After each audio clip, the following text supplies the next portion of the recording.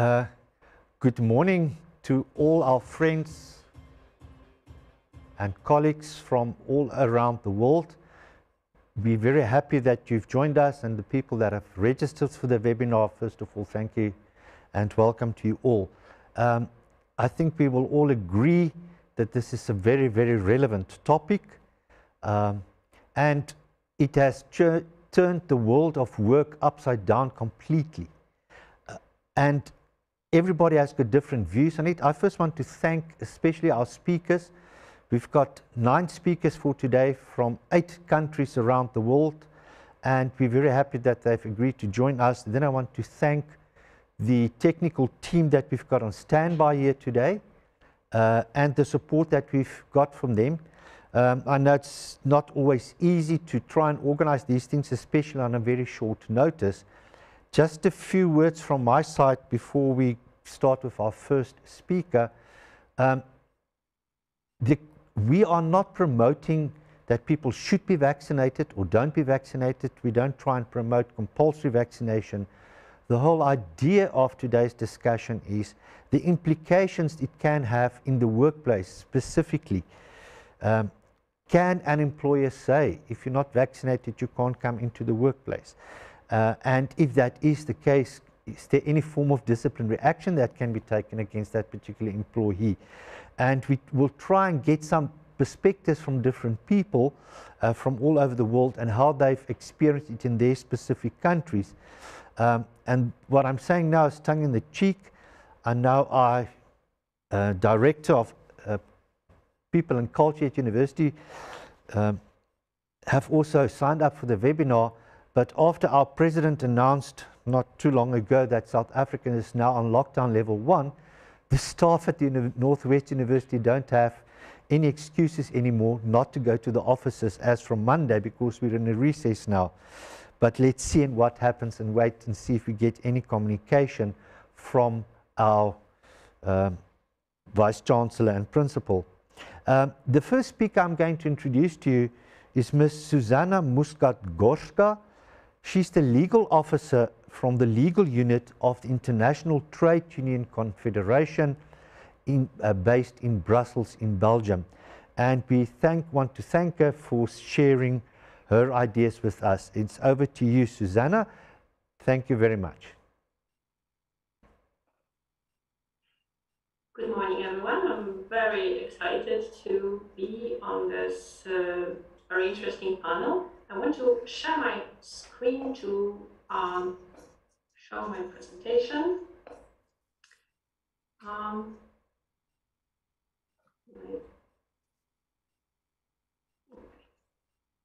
Yes, okay.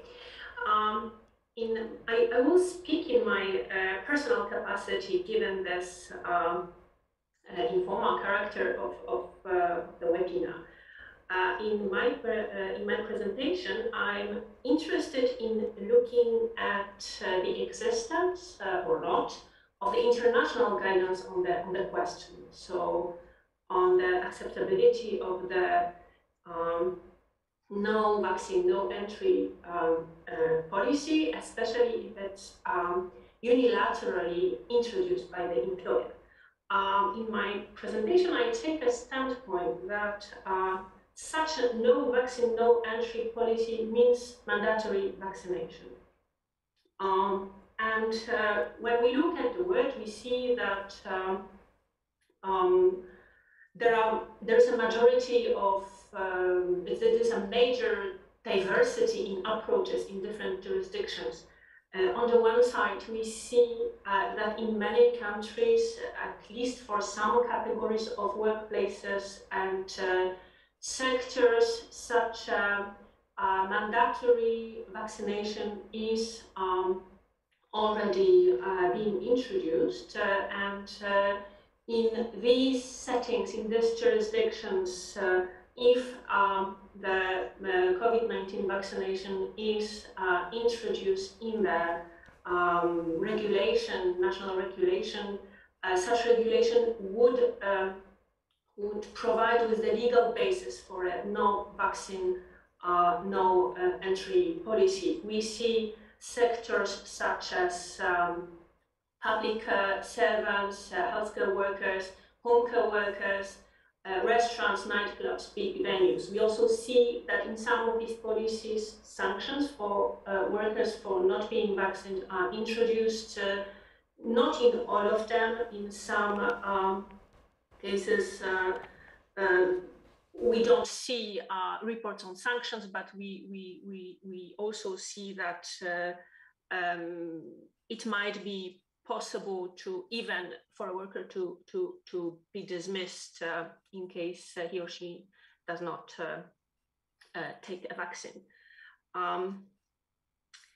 But this is not the case for all the countries, and in the other countries we don't have a regulation introduced on mandatory vaccination. So one can say that there is no legal basis for no vaccine, no entry policy. In these countries, we see labor lawyers dealing with the questions that I tried to list on my presentation.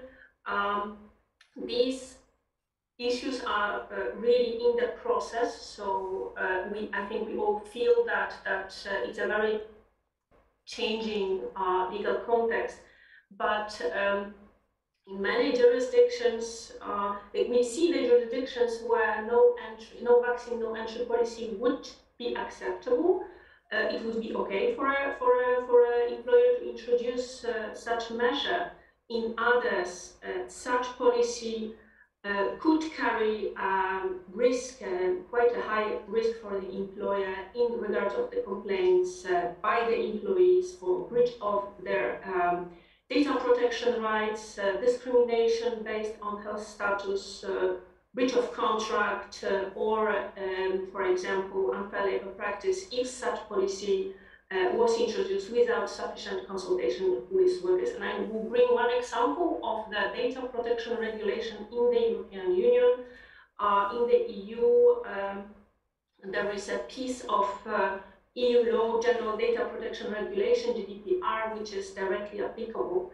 And it seems that the provisions of this piece of data protection law could pose a significant barrier for such a no vaccine, no entry policy, given that vaccination status is a health data and the GDPR protects health data as a sensitive data, and the gathering of such data cannot be based solely on a consent of a worker. In other words, it's really problematic whether the employer can ask about the vaccination status, and without this question, without this knowledge, no vaccine, no entry policy cannot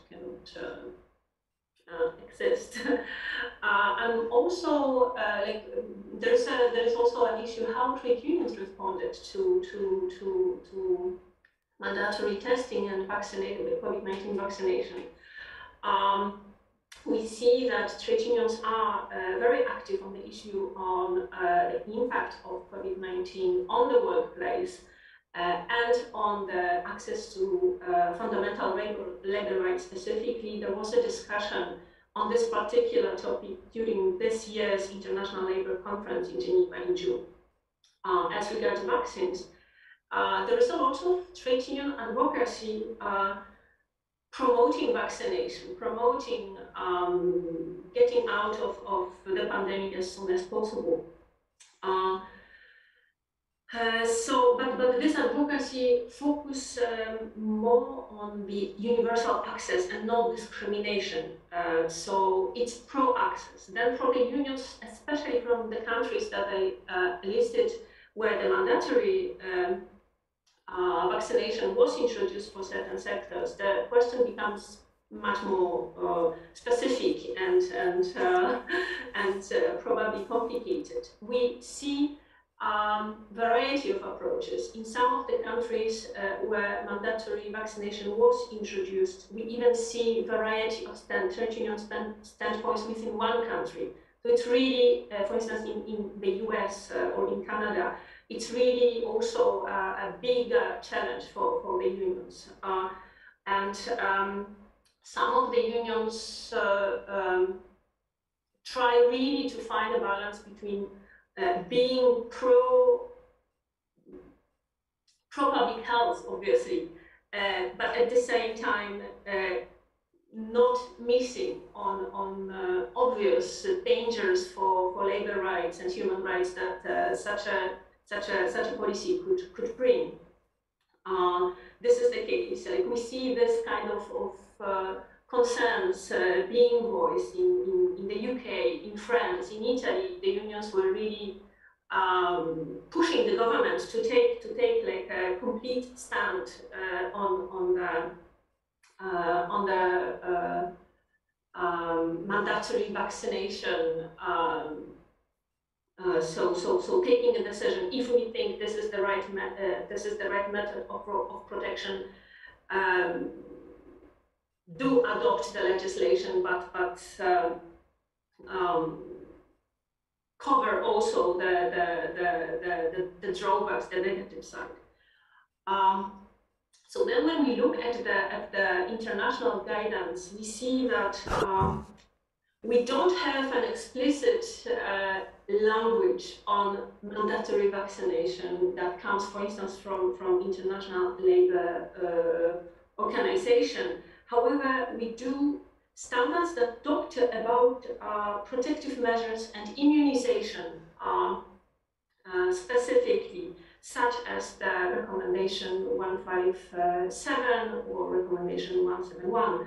The standards, they again focus on protective measures in the workplace being accessible and available, rather than talking about the question of whether they should be obligatory.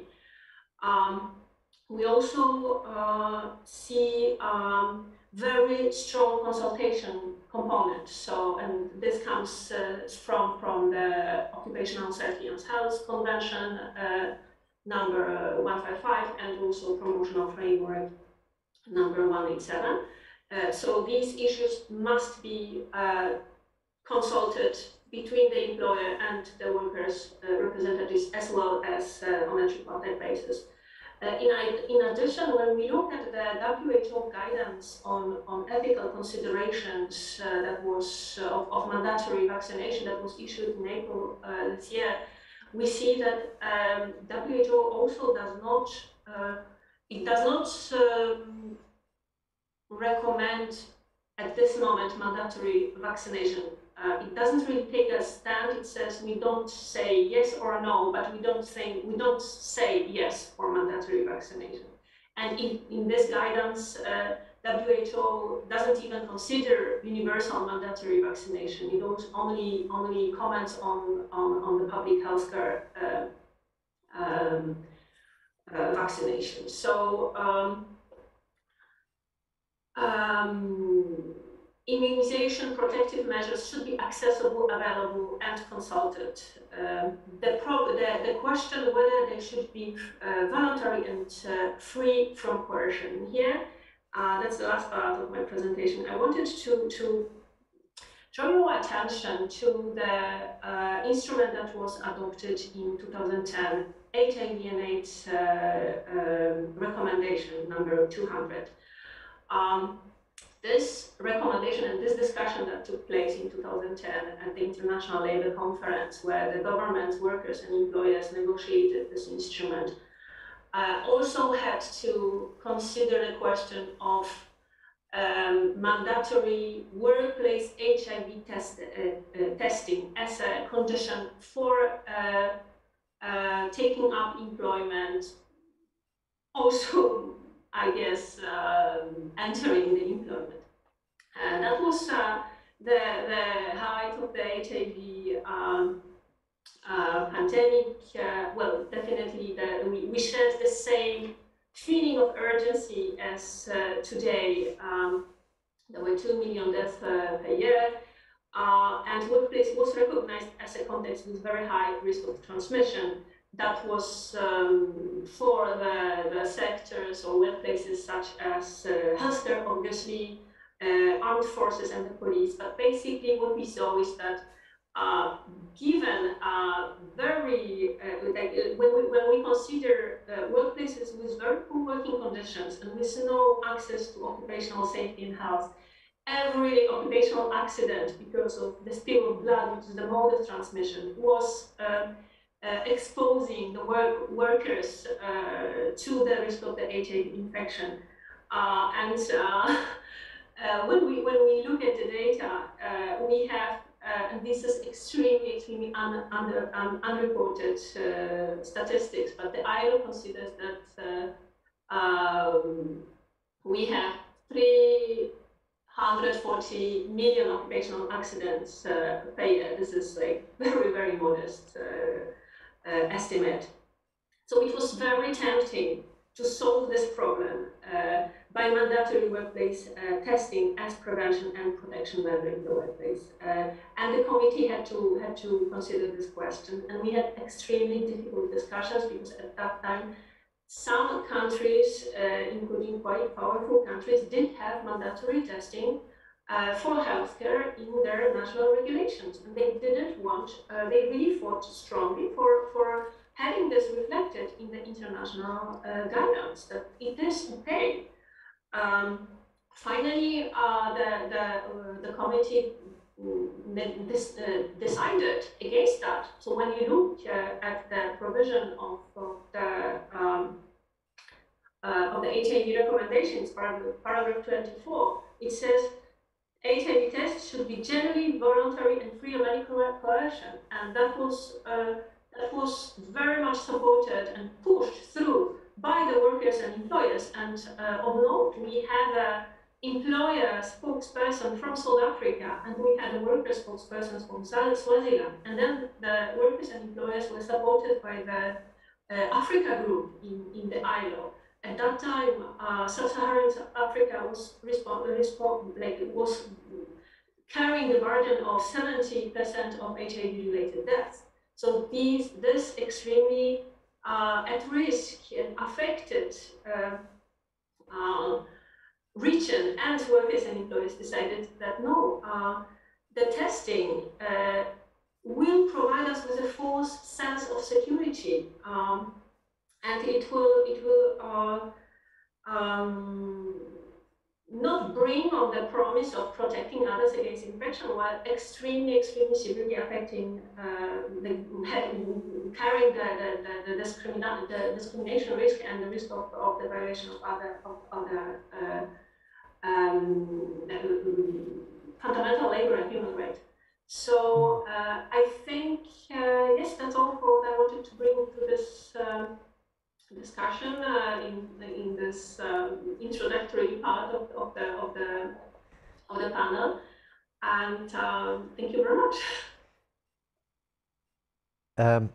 Okay, thank you, Susanna. Do you mind if I ask you one or two questions just from my side? I know you've got another appointment. I find it very interesting, the part you said about the testing for HIV and AIDS. Do you think the same principles will apply with testing for COVID? I think that indeed, I'm not a doctor, I'm not a medical doctor, obviously I don't have any medical expertise, but obviously even for laymen, these are such different health conditions. HIV, for the moment, HIV infection is for life, so it's enough to test positively once to carry to be identified as HIV positive. So this is not the case for COVID. For the moment, we rather have the same, not being vaccinated is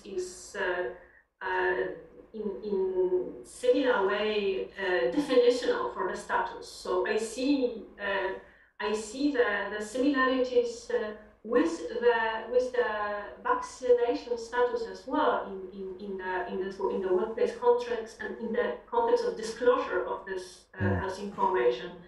But yes, the standard is about testing, not vaccination. I would argue that there are similarities when we examine the rationales of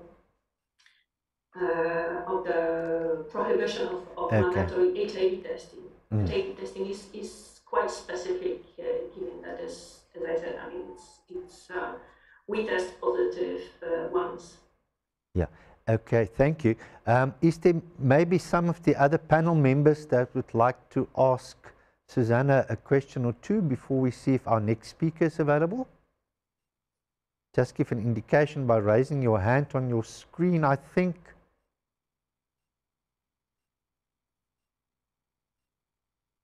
It doesn't look like if there's any other questions. Susanna, then once again, thank you very much for your time and effort. We really appreciate it. From your perspective there in Belgium, and good luck with your next appointment and your hard work that you're doing that side of the world. Thank you very much. We really appreciate it. Thank you very much. Thank you. Okay, bye-bye. I don't know if our next speaker, Professor Beryl ter Haar, is online. Hi, Paul. I'm here. All right. Good morning, Beryl. I'm just going to introduce Beryl to you. I've met Beryl in the Netherlands a couple of years ago. She was at the University of Amsterdam at UvA, and then she was University of Leiden. Currently, Beryl ter Haar is professor and head of the Center of International and European Labour Law Studies at the University of Warsaw in Poland. And Beryl, a special thanks to you. You've put me into contact with most of the speakers because you've got much more contacts being that side of the world than I have. So Beryl, I really appreciate that. And the floor is yours. Beryl, thank you very much. Thank you. Thank you for this kind introduction, and it's a pleasure to involve so many of my friends. I haven't prepared a presentation, so you're going to have to watch my head while making my talk.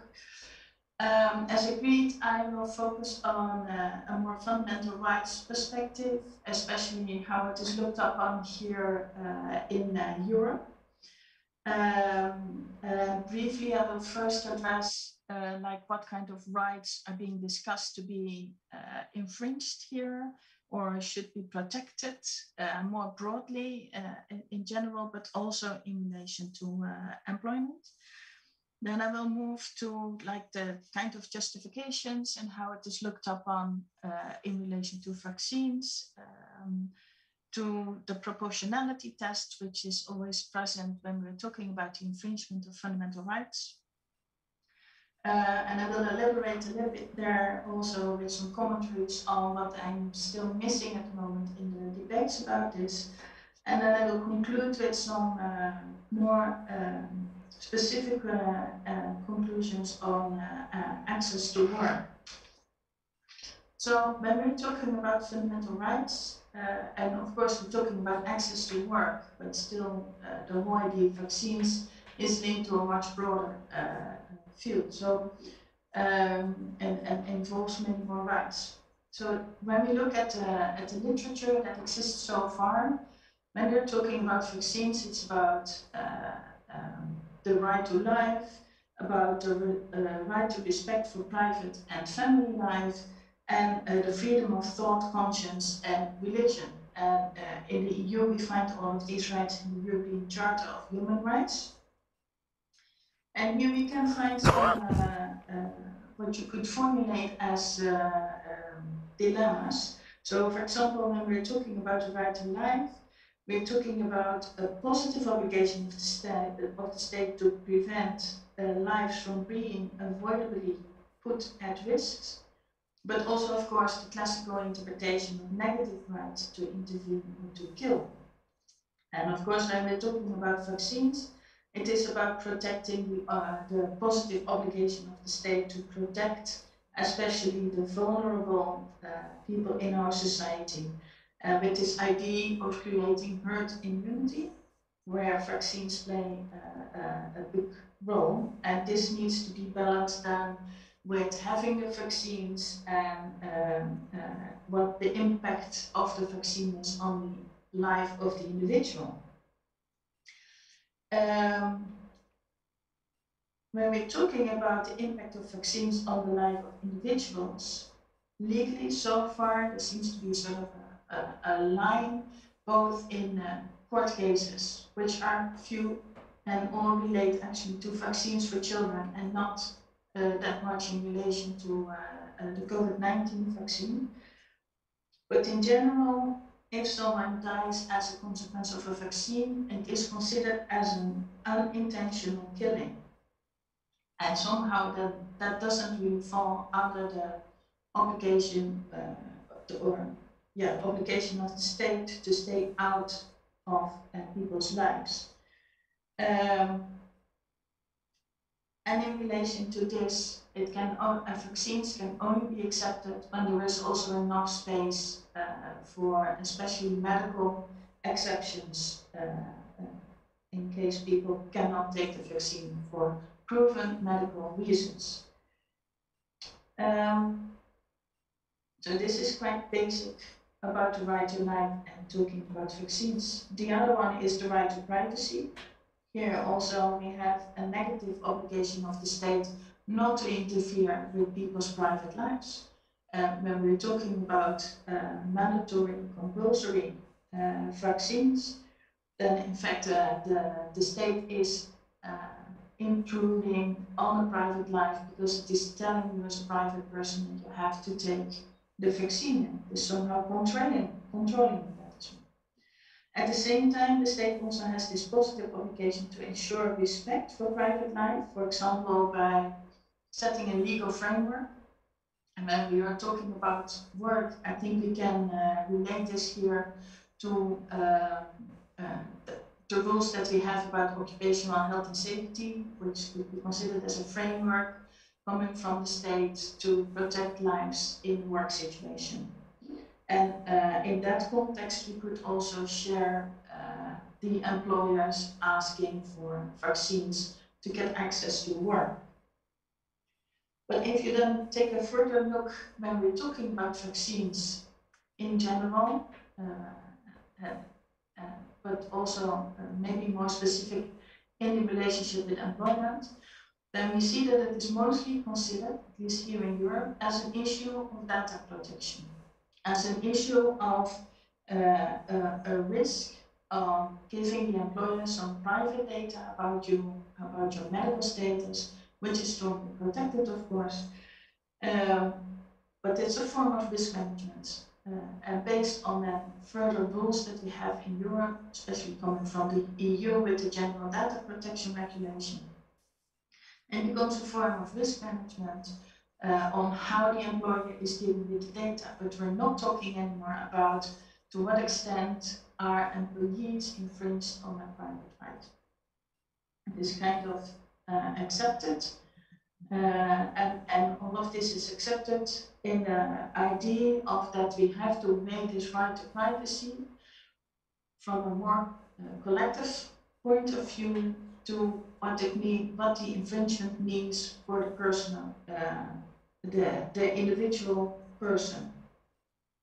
So it becomes a balance between the risk of being vaccinated, which is actually considered already under Article 2, the risks for the right to life, versus what is infringed to be protected, that is your privacy, but well, given the broader context, and we'll come to that a bit later when we're talking about justifications and proportionality tests, in general, it is considered that the individual's interests need to make place for that of the collective.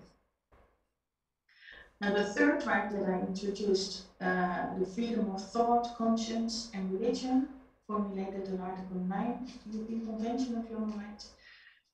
There's, first of all, a distinction made between thought and conscience versus religion. And secondly, when we're talking about thought and conscience, there is also a distinction made between what is happening internally in you and to what extent that is being infringed, and all the external aspects of having thought and conscience. And in general, when we are talking about compulsory vaccination, it is considered that This is not an infringement of what is happening internally in you. You can still have your thoughts, you can still have your conscience, that is not being threatened on, but the vaccination, having the vaccination is not considered as an intrusion on what is happening inside your mind. You're not being blocked from having your thoughts, ideas, etc. about the vaccine. Even if you believe, have a conscience that you do not believe in the vaccine itself, for this internal way of thinking, it is considered not to be intrusive. When we're talking about the forum external, it is also not considered as an infringement because the obligation itself is provided for in a general and neutrally phrased act. So if it would constitute anything at all, it's not directed at you personally or because you have certain thoughts or convictions. It is generally and may impact you maybe a little bit more than others, but then it is presumed that that can be justified. So in itself, it is not considered as an infringement. A bit weird, but it is. When we're talking about religion, the story is a bit different because here the court, at least the European Court of Human Rights, and also in literature, it's not that much debated. It is considered mandatory or compulsory vaccinations are considered as an intrusion on religion, especially if it is considered to be a strong part of how you experience your beliefs, what kind of rules you're living by that are set by the belief, etc. Still, we have some forms of religion or more qualified as belief that are less clear. And here we're talking especially about the idea of veganism or vegetarians as a form of a conviction of how you live your life. And the issue is that with many vaccines, often they hold elements of animals, and before a vaccine can be put on the market, they have to be tested on animals. That is one of the protocols that we need to follow. And a lot of vegans, vegetarians don't want to use these kind of products in general. So they also have their sort of conscience obligation against having the vaccine. And here the courts are still a bit going two ways, whether this can be protected under religion, yes or no. But that's an open question still. Then moving to justifications, because once it is established that we have an infringement, there is also always the opportunity, possibility to justify the infringement. And in general, we have this open phrase of that it needs to have an appropriate legal base, pursues a legitimate aim, and is necessary in a democratic society. And when we're talking about the positive obligation, then justifications also includes making a fair balance between the general interest of the community and the interest of the individual. Now, when talking about legitimate aims and in relation with vaccines, they are to be found in the interest of public safety, public health, or morals, and the protection of the rights and freedoms of others. And here it speaks for itself that we are talking about the protection of health, but that needs to be somehow still balanced with the freedoms and rights of others, right, of the individual. So that can be your religion or your privacy. Then when it comes to necessary in democratic society, I find it quite striking that there is apparently a very strong consensus that the highest possible vaccination coverage should be pursued without any considerations of alternatives for vaccines. So that, and in that way it is accepted as being necessary in democratic society. What is not, or where it doesn't exist consensus is on how to achieve this. So, and achieving this is to what extent or how compulsory it should be. So for this, a proportionality test is needed in finding all kinds of balances. Now, when we're looking at the proportionality test, there is a general rule formulated that compulsory vaccination is acceptable, proportional, when the burden on the individual is less severe than the burden on society without the compulsory vaccination. So that means that the interest of the individual actually is going to be outweighed by the interest of society, a form of solidarity in society, and the individual has to accept the infringement because of the benefits that it is going to give society. Now, what has been listed as relevant factors in weighing compulsory vaccination in terms of proportionality, we have the risks that accompany the vaccine versus those of the disease. When we're talking about COVID-19, we're all quite convinced that the risks of the vaccine, the side effects, so far are a lot smaller than having COVID-19. The benefits of society are another point that needs to be, another factor that needs to be weighed, and the effectiveness of the vaccine itself. Well, the effectiveness of most of the vaccines are relatively high, and the benefit to society, we all know all the arguments that without the vaccines, shops will close again, we won't be able to go out again, and we're all condemned to work from home mostly, or with a lot of protective clothes. So we can clearly feel a balance here. And a third factor is the way how the disease is being transmitted. So when it is transmitted from person to person, it is considered as a health risk that is going beyond any of the individual interests. With COVID-19, we also know that it is moving from person to person through the air. So we can see that substantive issues related to vaccines are taken into account to address proportionality. What I find kind of striking is that apparently there are no aspects taken into account in the intrusiveness of the measure itself, of the fact that vaccination is being made compulsory. And in legal literature, there's not that much written about it. Then when we're looking at literature more in healthcare and ethics in medicines, we find some quite refined thoughts from ethical perspective, where you can make what they call an intervention ladder, moving from voluntary, not so intrusive, restrictive, or coercive, to at the other end of the scale, compulsion.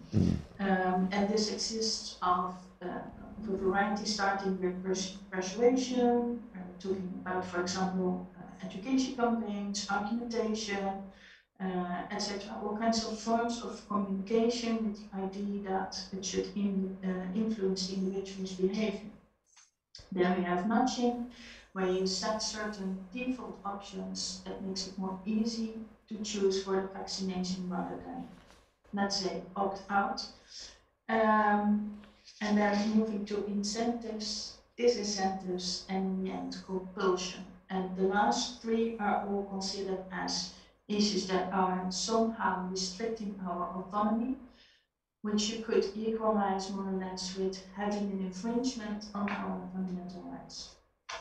Now, I find it weird that when we're talking about a proportionality test, which normally quite often also involves this thought of, was it really necessary to take this measure, and could we have done it in a less intrusive manner, that is not considered in the existing case law quite clearly, but it is also not discussed now in the literature about vaccines in relation to COVID-19.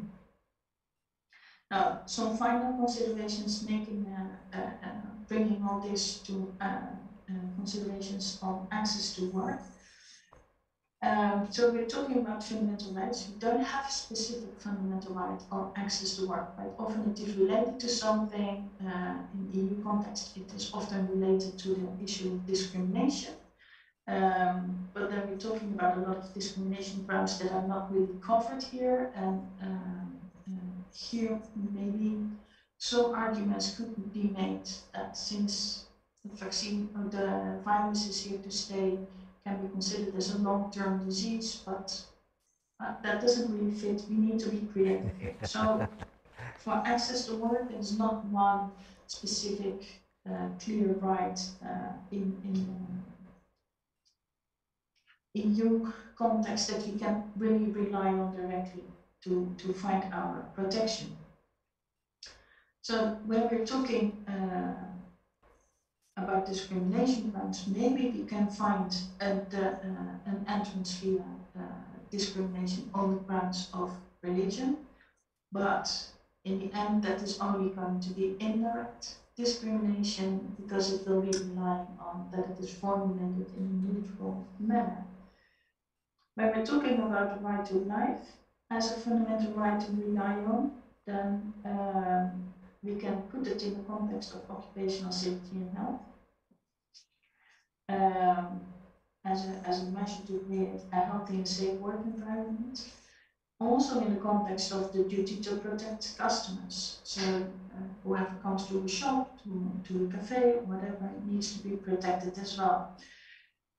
But also in the healthcare sector, where people work with vulnerable or people that have been proven to be extremely vulnerable for this virus. I've already said when we're talking about the right to privacy, it seems to be only considered as a risk for data protection. So we can't expect much from this. Turning to the justification. So what we find in legitimate aims, the protection to save lives, but we also find an argument related to the capacity of related to many workers contracting the virus and then not being able to work, being sick at home. And especially in the healthcare sector, this has been flagged out as an issue. And then the third, of course, going back to occupational safety and health arguments that can also be used for justification as a legitimate aim. Then this requirement of necessity in democratic society.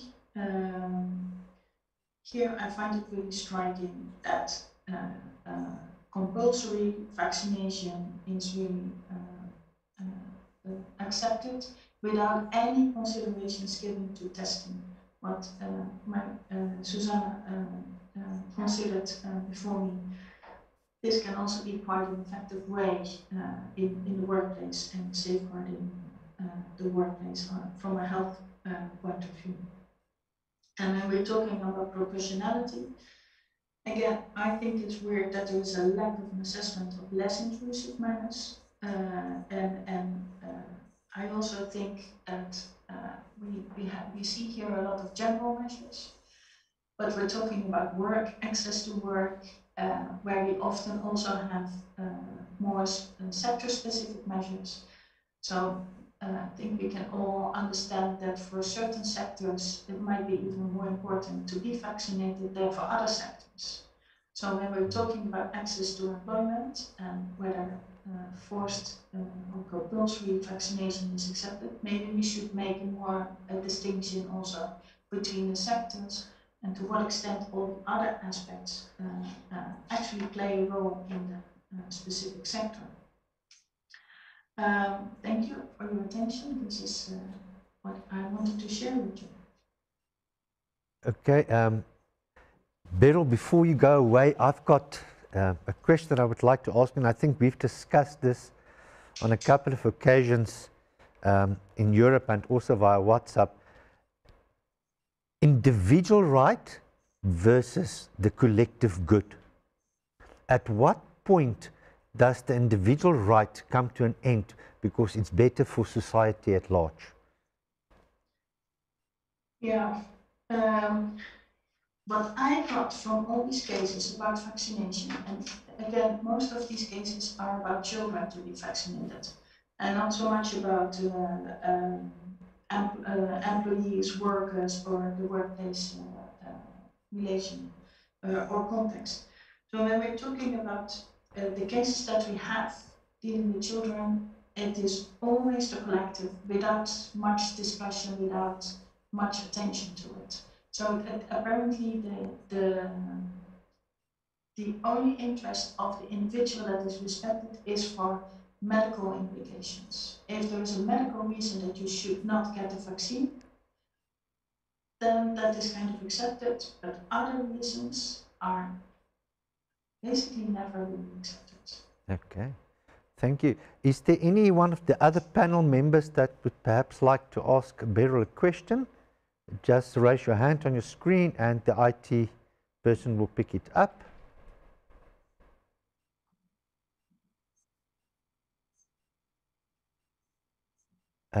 It doesn't look all right. Beryl, once again, it's always nice to listen to you. You can see you've got vast of experience, and thank you for your presentation. It was really fascinating, the point of view you had, and we want to thank you. And as I said previously to all the panel members, hopefully we can have a follow-up next year with a similar thing, and hopefully it can be face-to-face in South Africa in October in 2022. Yeah, that would be perfect. Okay, thank you very, very much, Beryl. Have a super day. Thank you. All right, I hope Professor Nicolaas Moisart has joined us.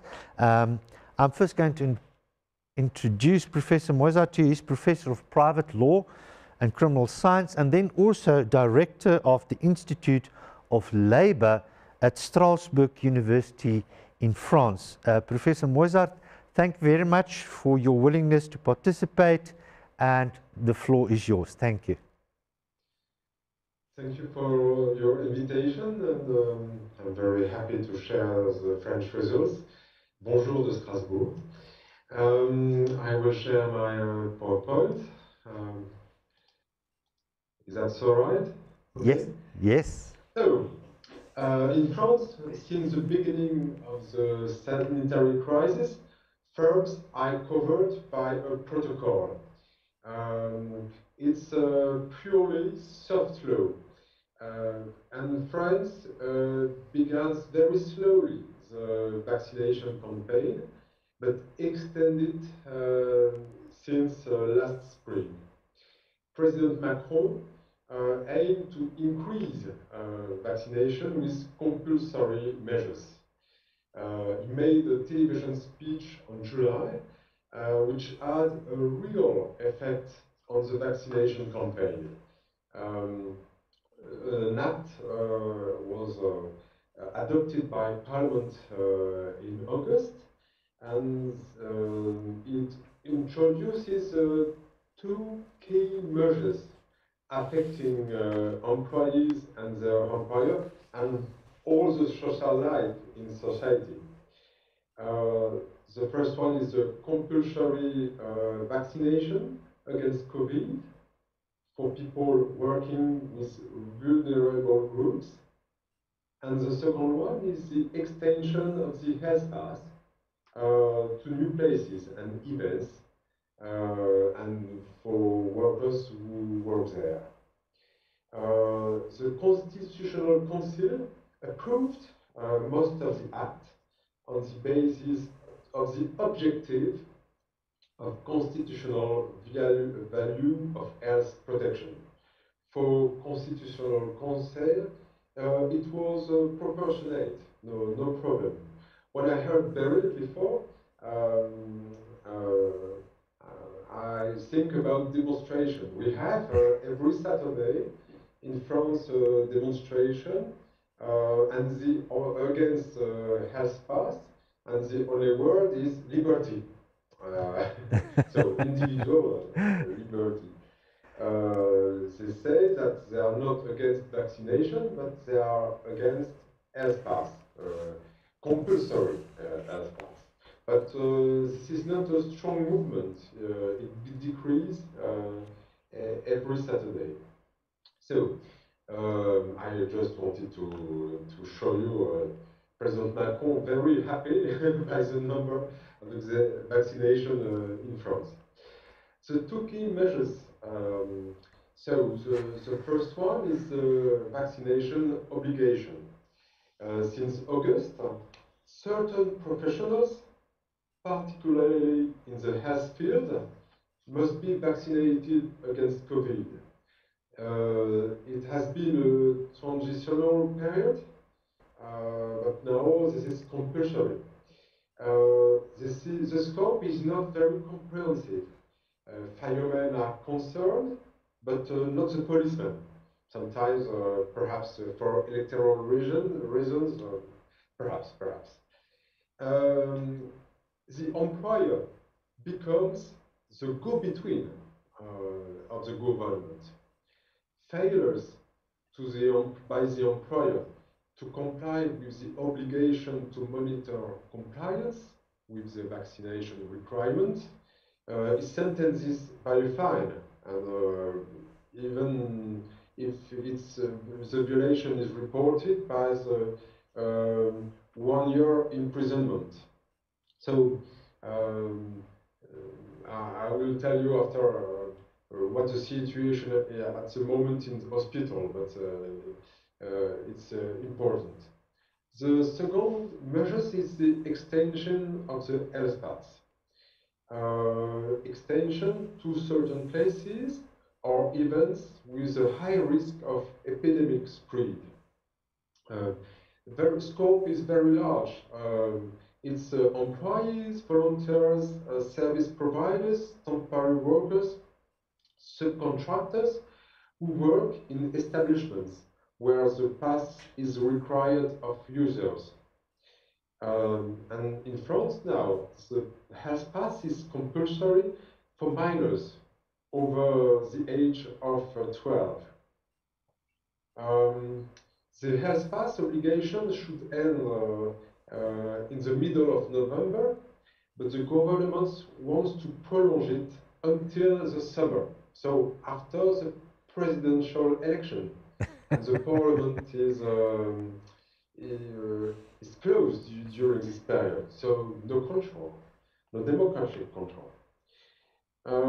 In practice, the workers must present digital paper, QR, or paper format, a certificate of complete vaccination schedule, or the negative result of a test. But the test now in France is not reimbursed by Social Security, so that's a pressure. The Data Protection Authority warns about the data on the employees that the employer may retain. The data cannot be retained after the inspection, and the employer is not allowed to ask workers if they are ill before, and the question cannot be asked at the time of recruitment.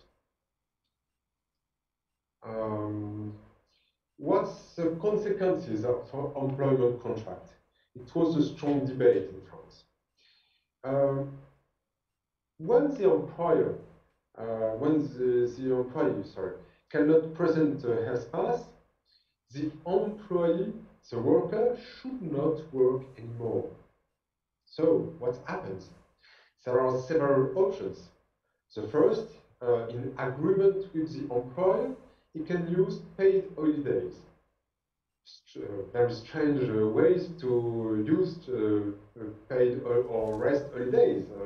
It's for security, health and safety. If there is no agreement with the employer, or if the employee doesn't wish to use the rest days, the employer notifies the employee that he or her employment contract is suspended immediately. Suspended, no longer paid. No paid leave can be generated during this period. This suspension in the law is not a real decision of the employer. It seems be automatic. If the suspension lasts for more than 3 days, there is an interview, and the employer must persuade the worker to find a solution, perhaps persuade to accept the vaccination. He must convince. Several solutions can be chosen. Redeployment, but redeployment is a simple option, and firms must have posts who are compatible, who are with this obligation. Teleworking, but if the position is eligible with this type of work, and at the end, in the event of a persistent deadlock, surely there will be dismissal or perhaps harassment to go away, but procedure of dismissal. The possibility of sui generis dismissal for failure to provide a health pass after 2 months is initially sought by the government, was removed by the parliament. So those are ordinary rules to dismiss.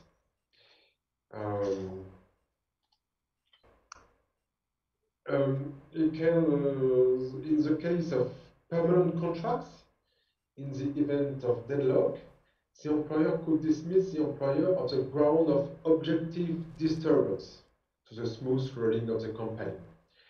What will be the level for the judge of the objective disturbance? So the situation is different for compulsory vaccinations. In this situation, perhaps employer could take disciplinary action. As Beryl say, there is perhaps a potential discrimination, religion and belief, and perhaps if there are cases, judge would create a right to redeployment, to reclassification measures, but that's not in the law, in the act. So we have an uncertainty in the rules. Those rules are not in international rules of the firms. There is not a real information and consultation of working council. The labor controlling authority cannot really control in the firm. So this is a very strange situation. In the hospital, there are only a few, a score of workers who refuse vaccination, but this is a significant shortage of staff at hospital because suspended workers are not replaced. France has those 2 measures now, compulsory measures. For a long time, soft law was enough. For several months, Ministry of Labor told to firms that distant relations between people and mask was enough, but now that's a higher level. That's why I wanted to share with you about the French situation. I have a lecture in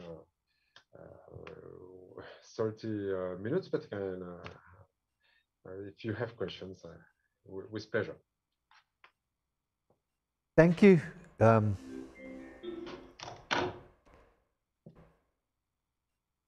Thank you, Professor Mozart.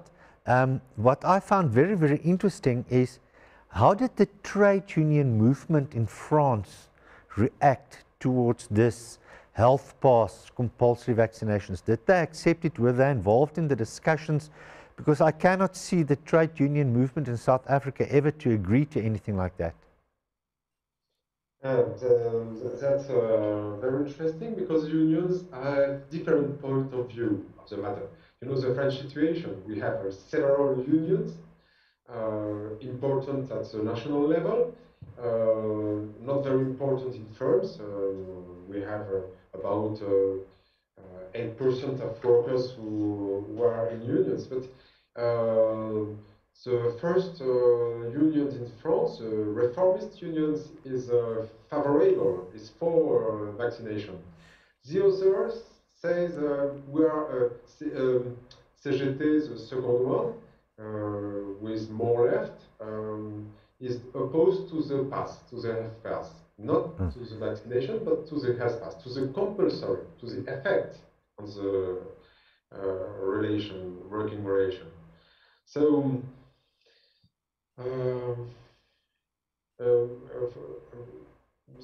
unions are not very important in this debate.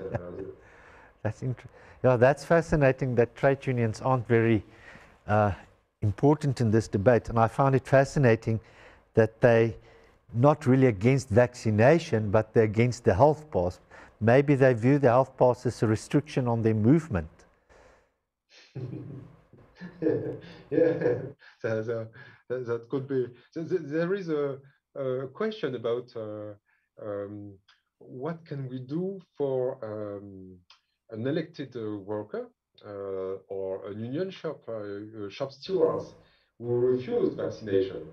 Can he go on to go in the firm and to meet workers and to protest? And that was a question we had. Yeah, somebody just passed me a note here.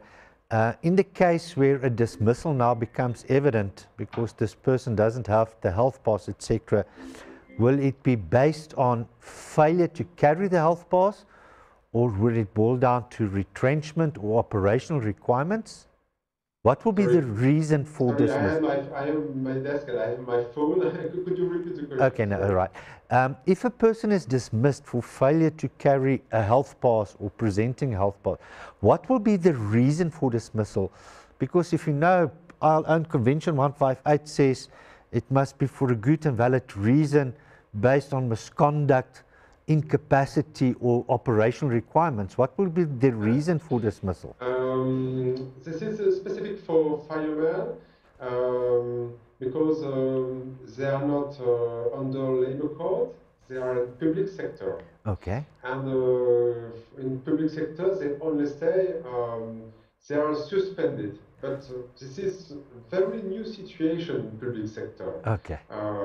So we don't know what happens in the long time. What means the suspension without pay? It could be disciplinary measures because there is this is different of the health pass. This is an obligation of vaccination. Vaccination.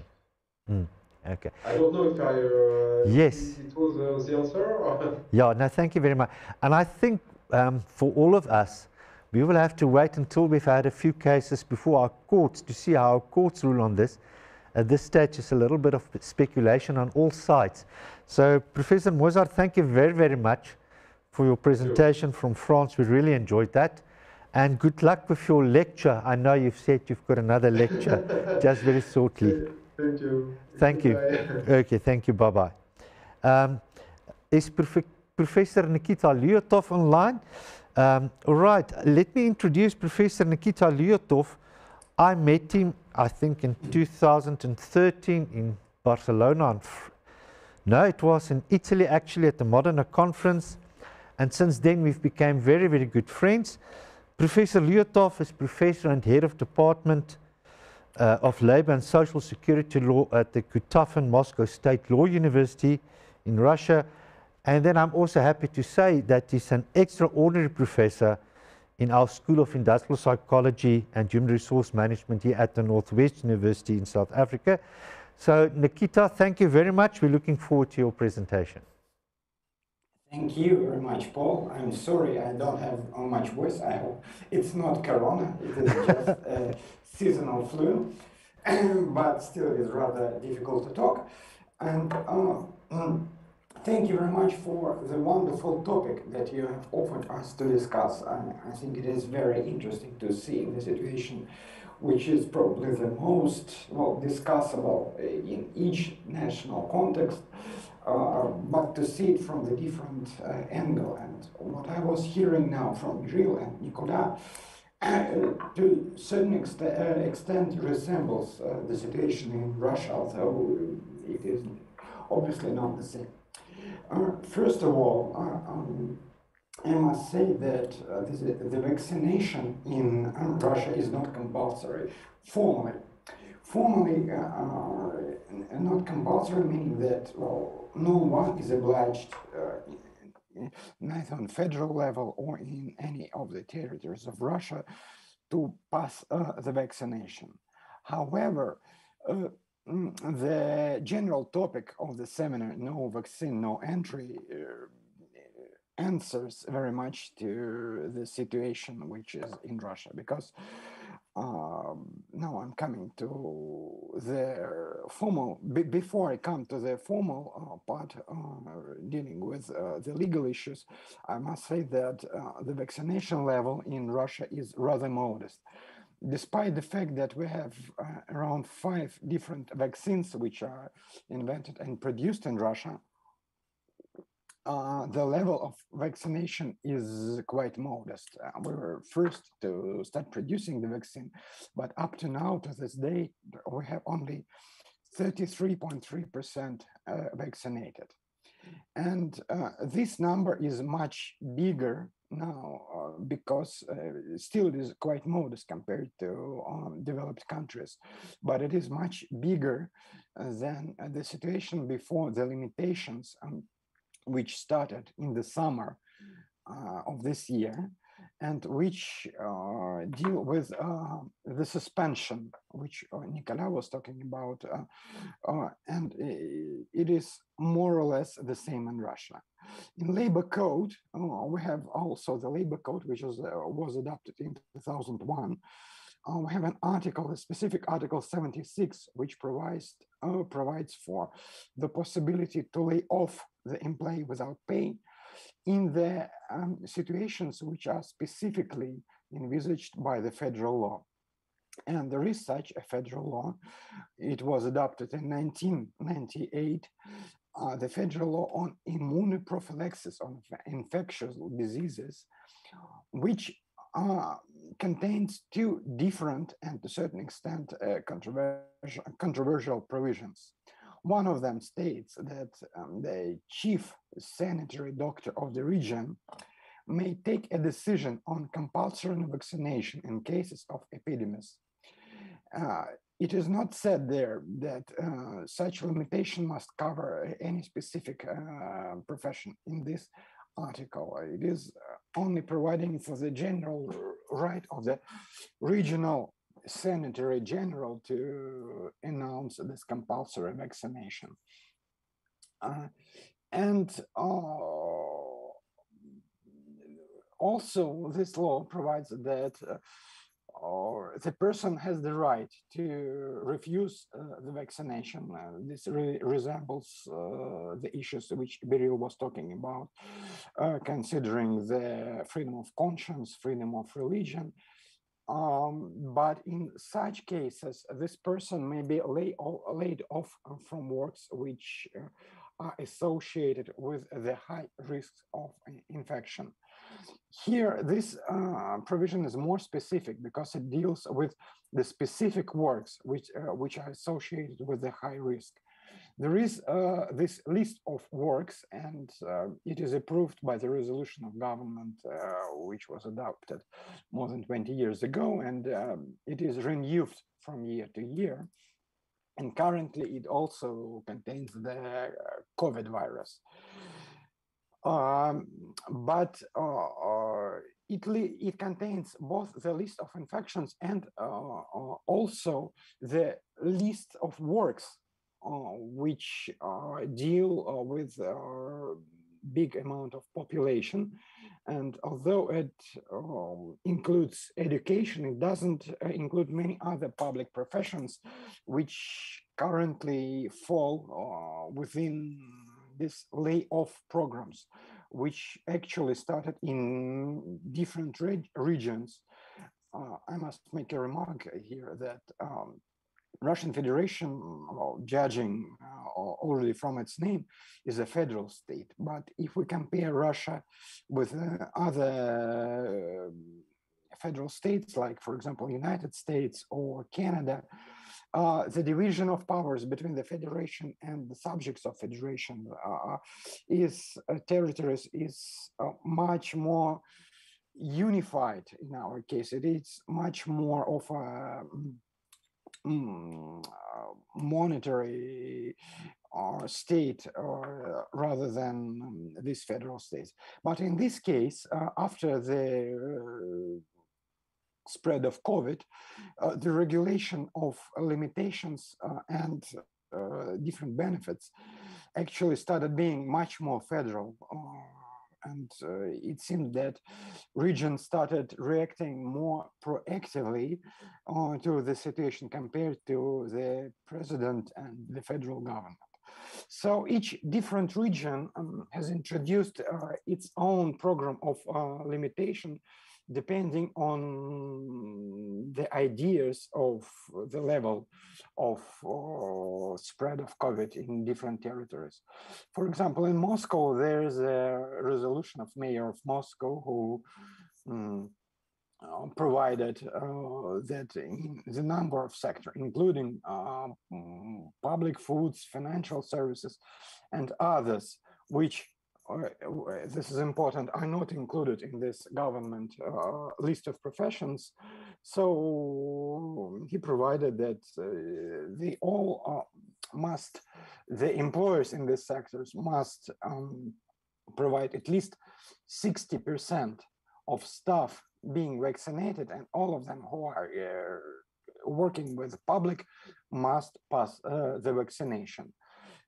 The contradiction here is that the federal law in one article deals with the general law, with the general rule that the sanitary doctor may provide for such layoffs in general, and the other article which said that it covers only the specific lists of professions. So theoretically, it may be the case for the court for people in the professions like restaurants or financial services who have to pass this compulsory vaccination,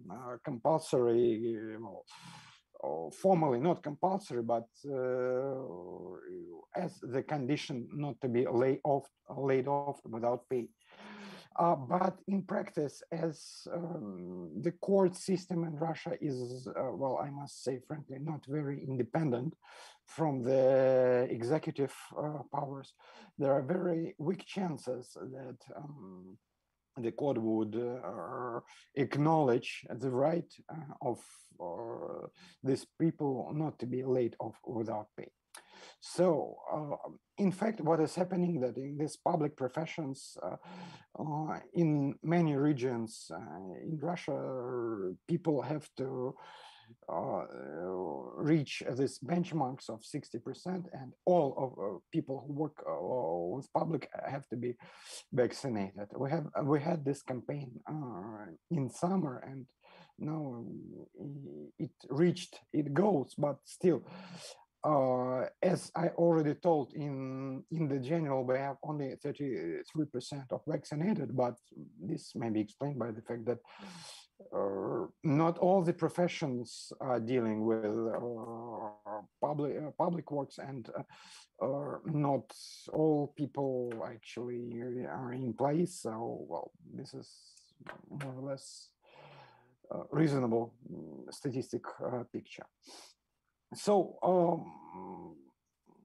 this is the formal framework, which is the thing which is more important is there any kind of contradiction between the right to work of the employee and the right of safety, because many trade unions and employees started being concerned with labor rights currently in the summer of 2021, after these new regulations came into power. And started being actually attracted to labor law. It was much less interest to labor law, public interest, I mean, outside academia or trade unions before these limitations, despite the fact that we have lots of different gaps in our regulations, which I would say affect labor rights much more seriously than this specific right. But it became in the center of public discussion right now, and the people started complaining about their right to work, which is affected by the obligation. In fact, the obligation, although formally it is not an obligation, but the condition to work, to be vaccinated. So I would say that from the conceptual problem, as the general rule, it looks to be okay, because if the person, for example, if the teacher wants to work physically with other people, it is reasonable to expect that this teacher is less dangerous after vaccination from the point of view of spreading the disease than if he or she would not be vaccinated. But there may be serious problems, and this is what I have personally have seen at my department when I was one of the executives which had to look after the employees and to get their certificates, that some of the employees had the problems with the getting a medical document with a statement that they cannot be vaccinated on the medical reasons. So there is no clear formal explanation what to do in the situation first when they do have this medical documents, because there is a statement that the people who are not vaccinated can be laid off. But if there are physical problems with this, there is no further explanation. Most of employers in this case just leave these people who cannot be vaccinated in the 40%. I already said that 60% of employees have to be vaccinated and the rest of them maybe not. So they try to take them out of the physical contact. For example, the teachers may go on or teaching either with written works or using Teams or Zoom as they actually do. But what we have faced in the summer, that the doctors had the unofficial instruction from the medical authorities to avoid giving the medical prescriptions regarding the vaccination, against the vaccination. So they were saying the patients that, well, as a doctor, I'm saying you orally that it is wrong for you to get vaccinated, but I cannot give you the medical document. So the people were facing the threat to the employment without any fault or beliefs in anything against the vaccination, just because they couldn't obtain this document. Another not very clear issue here is, well, not everywhere it is possible to organize this non-contact part of work, and there is no clear explanation what to do in such a situation. For example, the person has the medical document, but cannot, the employer cannot organize the remote work or other way of work which would prevent the contacts with the people. So there is a practice of employers not to lay off such people, but there is no clear understanding what would happen if the employer would not meet this 60% threshold. And probably the last problem which I wanted to talk about is the informal workers, which don't have any rights in this situation. They just have no employment in such situations. And the platform workers, which unlike many other countries in Russia, don't have the status of employees, even in the sectors where in other countries like France, for example, or Spain, they already have gained the status of employees like taxi drivers or delivery services. In our case, the case law currently is against them, so they don't have the status of employee, and it is not clear whether their entrepreneurs have to suspend them from work or not. So you see, well, I'm not focusing on the big conceptual issues which Beryl was talking about regarding the proportionality and the freedom of choice here. I was focusing rather more on the practical issues, but you see, the most problematic of them is that the problems with obtaining the medical certificate. Then if the second one, if the person has the medical certificate, which states that he or she cannot be vaccinated, what should be done if the employee cannot organize the remote work? And the third big issue is the informal and platform workers, which do not enjoy anything in such situation. So this is what I wanted to say regarding the issue. Yeah, that you're a little bit sick. But it's fascinating that they say 60% must be vaccinated, and that's the level you must reach. So one would think that they say 60% is basically herd immunity type of thing. I find it, why did they decide on 60%? Yeah, 60% is about this idea that it is enough to get the collective immunity. But as we see now from other countries with higher level of vaccination, high rates, it doesn't work this way. Even when they have 80% and more, they still have problems with it, but probably less problems, less death. We are now experiencing the fourth wave and the peak levels of death, at least judging by official statistics, which are not very trustworthy, but I would say that we have very different level. We had the parliament elections 2 weeks ago, and before these parliament elections, we had a very high level of stability regarding the death rate and the infection rate. It was almost not changing. It reached 800 deaths every day, and like 10 or less, or 10 less or more, around this 800 before the elections, and immediately after election it started changing. Well, you may see, well, it's not very trustworthy, but at least what we see is the problem is there. And, the idea was to get this threshold of 60%, which we are actually very far from. Nikita, I remember at one stage you mentioned, it was in our WhatsApp group, that you said that you had to deal with a situation in your own department at university where some of the staff didn't want to be vaccinated, etc. And how did that work out in the end? What happened to those staff members?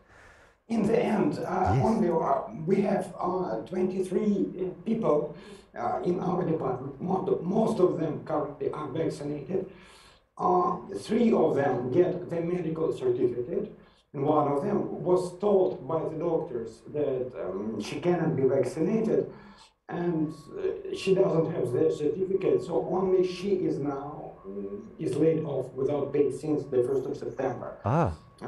Frankly speaking, in her case, I think, well, she is overthinking about her state of health because she is like 10 years younger than me, and I know that, well, probably in her case, I suspect the doctors are not giving her the medical prescription because probably there is no such a big problem for her to get vaccinated, but this is her choice.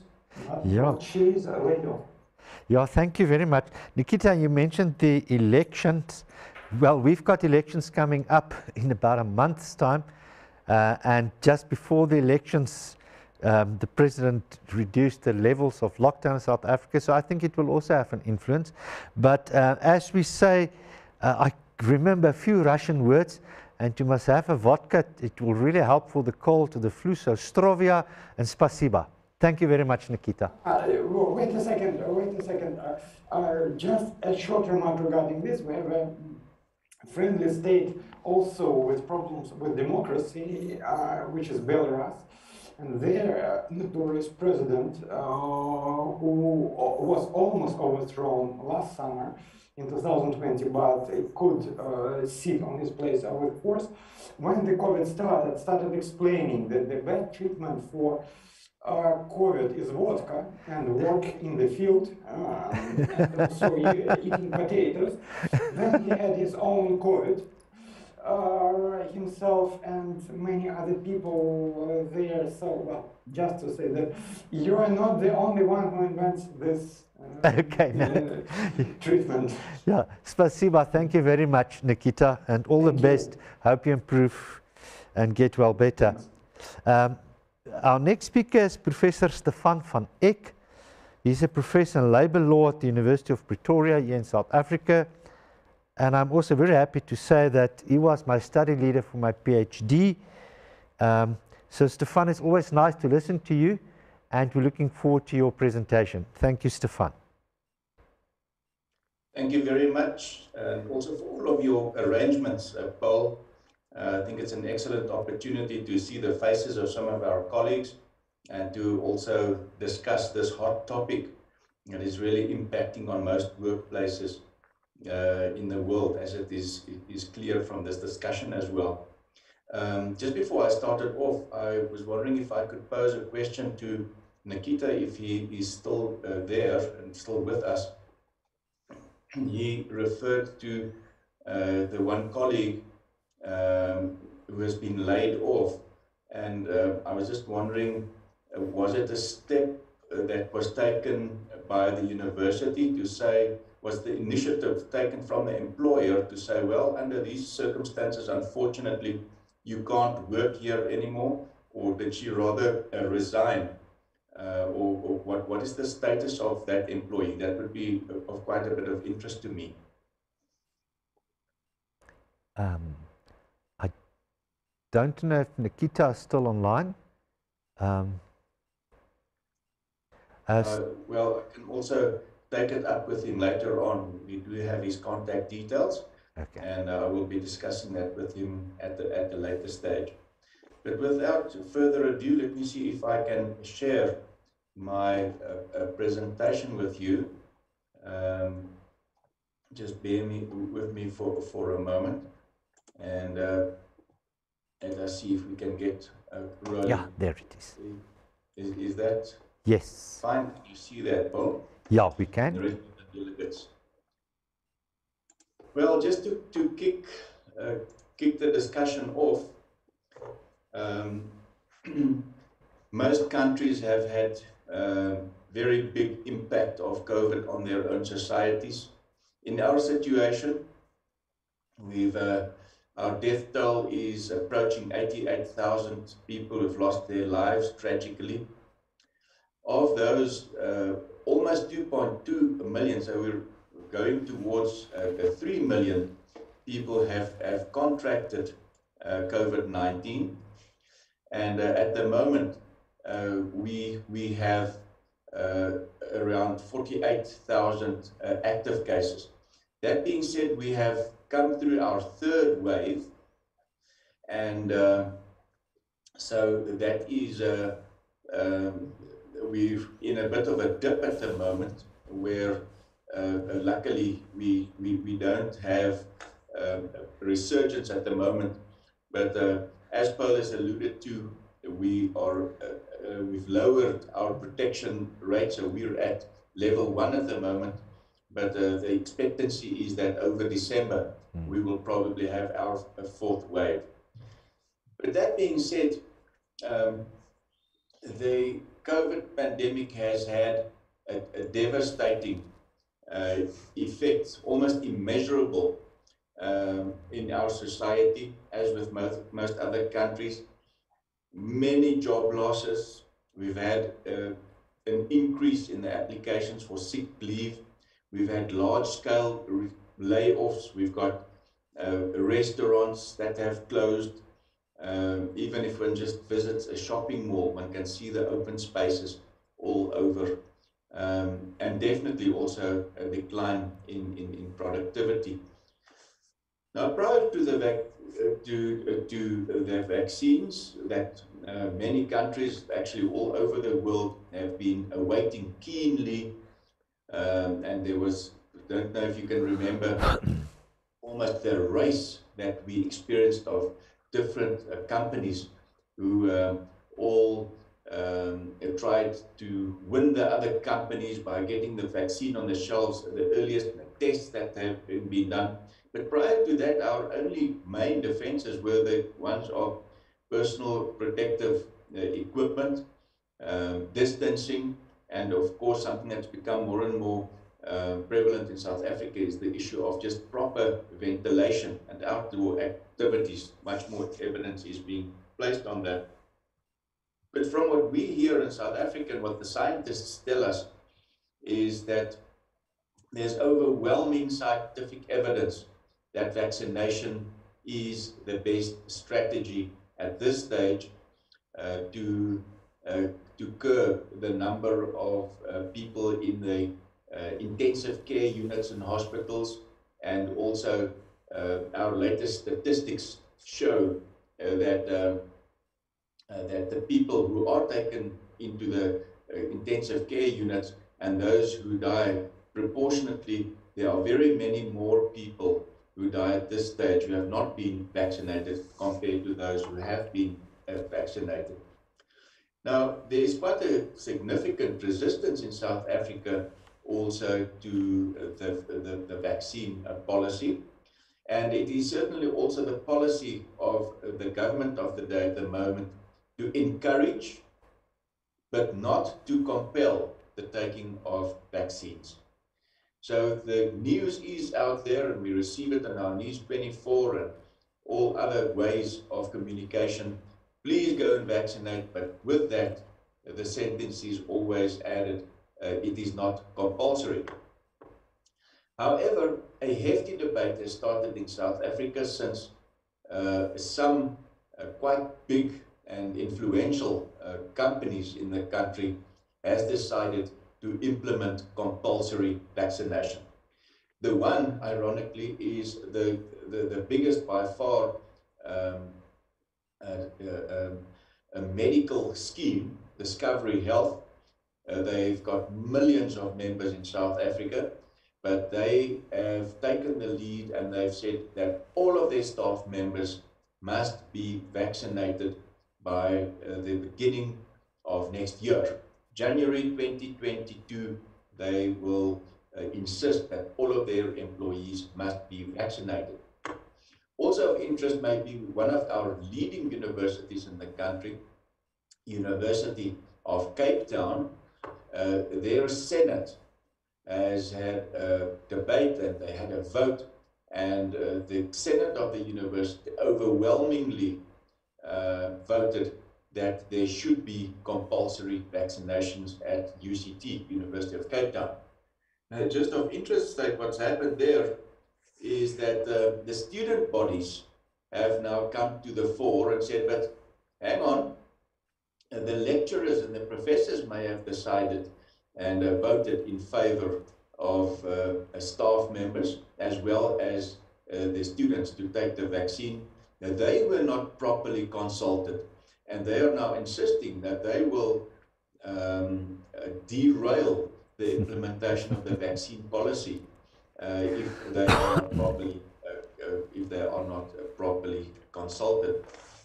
But so this is just setting the scene, but taking into account what has happened at this medical scheme and also at University of Cape Town, the main question, first of all, needs to be posed: is all of this permissible in terms of South African law? What do the legal principles say?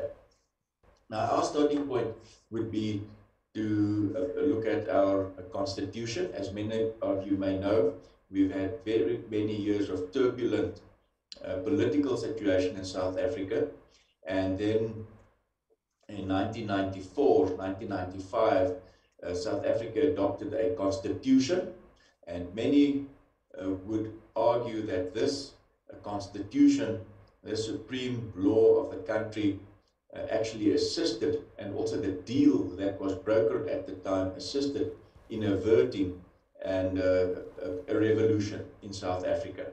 So this constitution contains 27 individual fundamental human rights, and there's absolutely no doubt that in the cases that will be upcoming in our labor courts, in the high courts and our higher divisions, there's no doubt in our minds that the constitution will be relied on in determining whether it is acceptable for companies like Discovery Health and also for University of Cape Town to implement a compulsory vaccine policy at their workplaces. Now, just wading through all of the different individual rights of the Constitution, not all of them are individual, but the ones that are relevant for the moment, they certainly are, because we also have, example, the right to strike and also the right to engage in collective bargaining, also included in the Constitution. But the most significant ones would be the one covered in Section 12, which has got quite a broad one, the right to bodily integrity. And this one, this right protects and enshrines the security and control over one's own body, and not to be subjected to medical experiments without permission.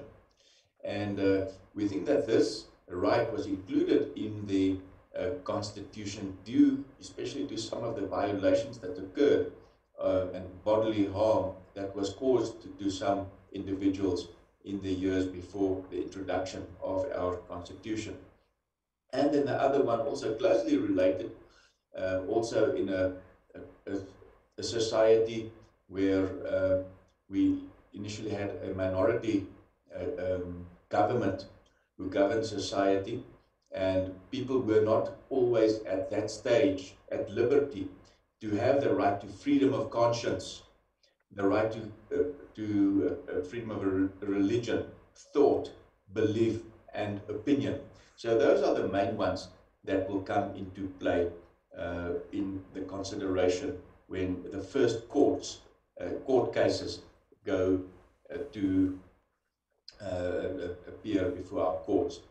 Now, in my view, there is no doubt that compulsory vaccination,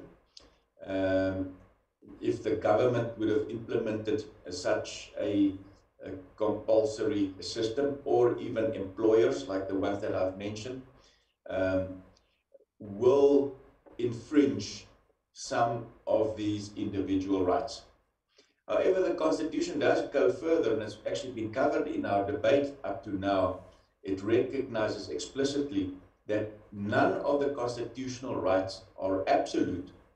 A right can be circumscribed if there is a compelling public interest in limiting it. So there can be no better example to our students in explaining how this interplay between individual rights and also collective rights or public interest, how those need to be weighed up with each other.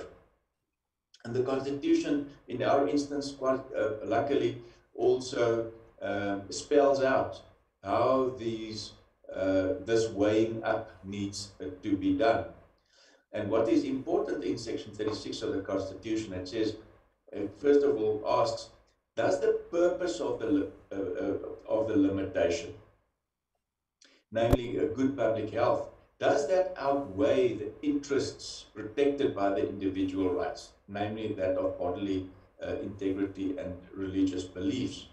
And then going further, if so, if, in other words, the public health does trump or override the individual right of bodily integrity, is this the least restrictive means to achieve it?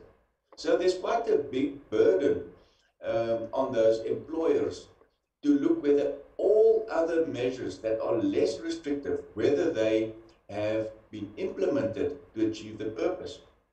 Then another question that is posed is, what do other open and democratic societies do under certain similar circumstances?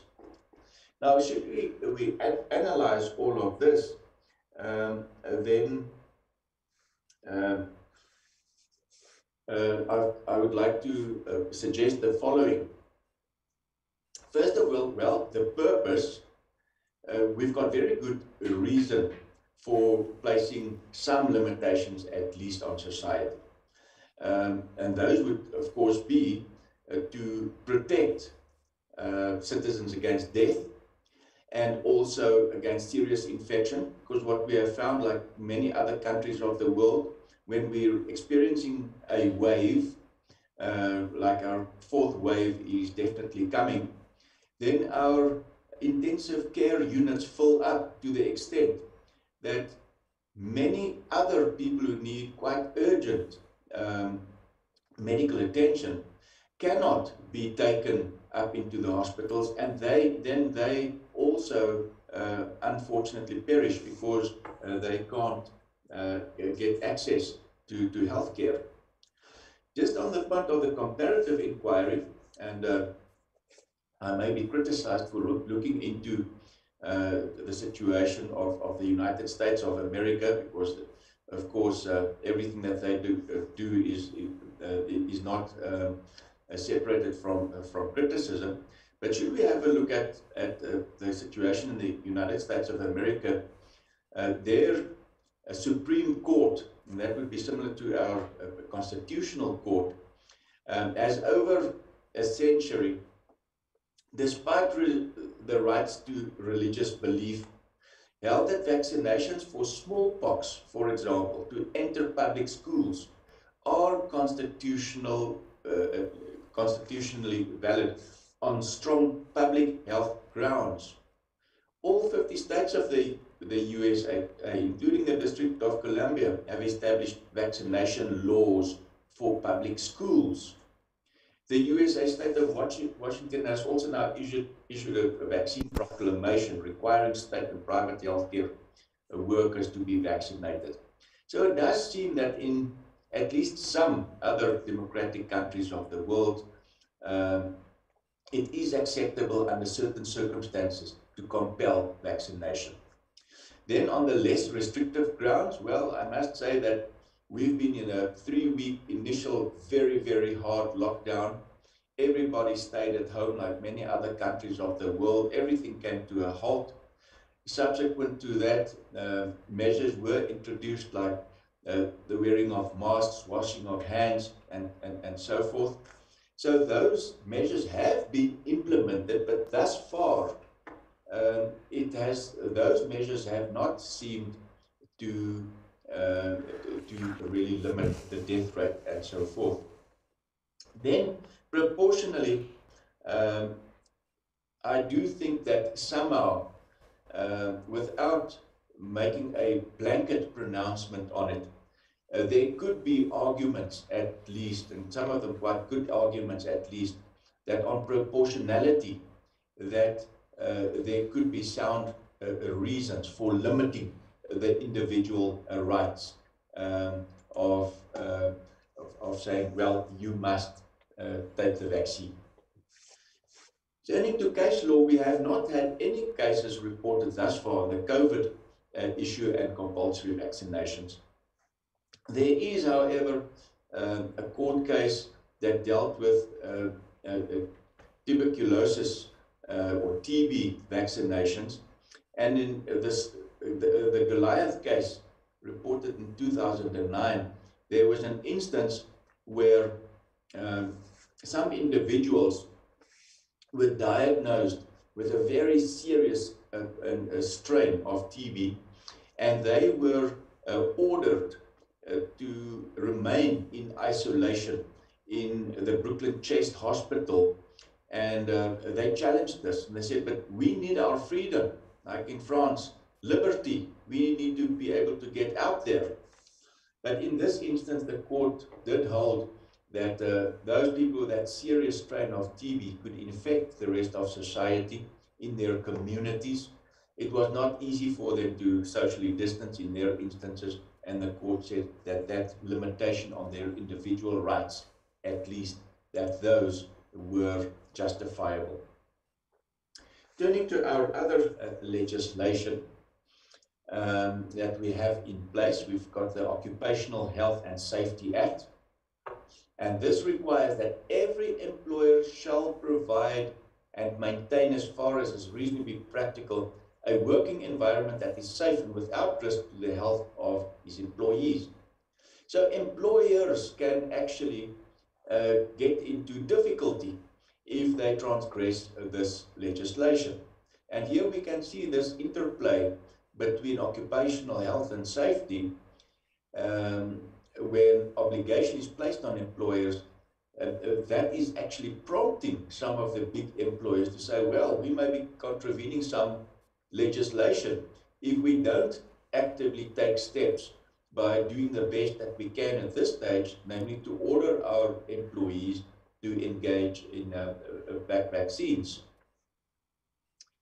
Now, the Act continues to say that where employees interact with the public, the employer must, it's not may, they must take reasonable measures to ensure that the interface does not endanger the health and safety of public.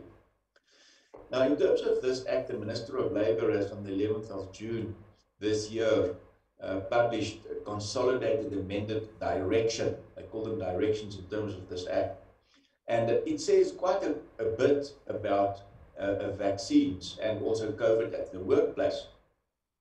First of all, it contains, of course, measures about screening, the wearing of PPE, improved ventilation. It spells all of that out. But then added to that, it also says something about the issue of vaccines. And this is quite interesting to us. When this directive was published on the 11th of June, all employers were ordered within 21 days to undertake a risk assessment. So they've got to comb through every workplace and assess exactly what the situation at their workplace is. Now, each such employer must then also mention in their plan whether any of the employees must go for a vaccination. In other words, whether it will be mandatory. And then in this plan, it must indicate each of the employers which of the employees at the workplace is of high risk and which ones must go for the vaccine. So the employer must, in setting up this plan, consider and also take into account the rights to bodily integrity and the right to religion. So this directive doesn't really solve the problem, but it does imply that employers may, in fact, compel workers to take the vaccine, but only after a proper evaluation has been done. Stefan, you've got a few minutes left. Sorry. Okay, now, so I'm concluding at the moment. So The answer is, in fact, yes. Employers may vaccinate, but there are a number of hurdles. Every employer will have to consider each individual case. If you have a look at the university, I think it could be argued that the people who work in the admin office and who has face-to-face contact with the public could be compelled, but not lecturers where we have means such as, for example, Zoom meetings that we are using at the moment.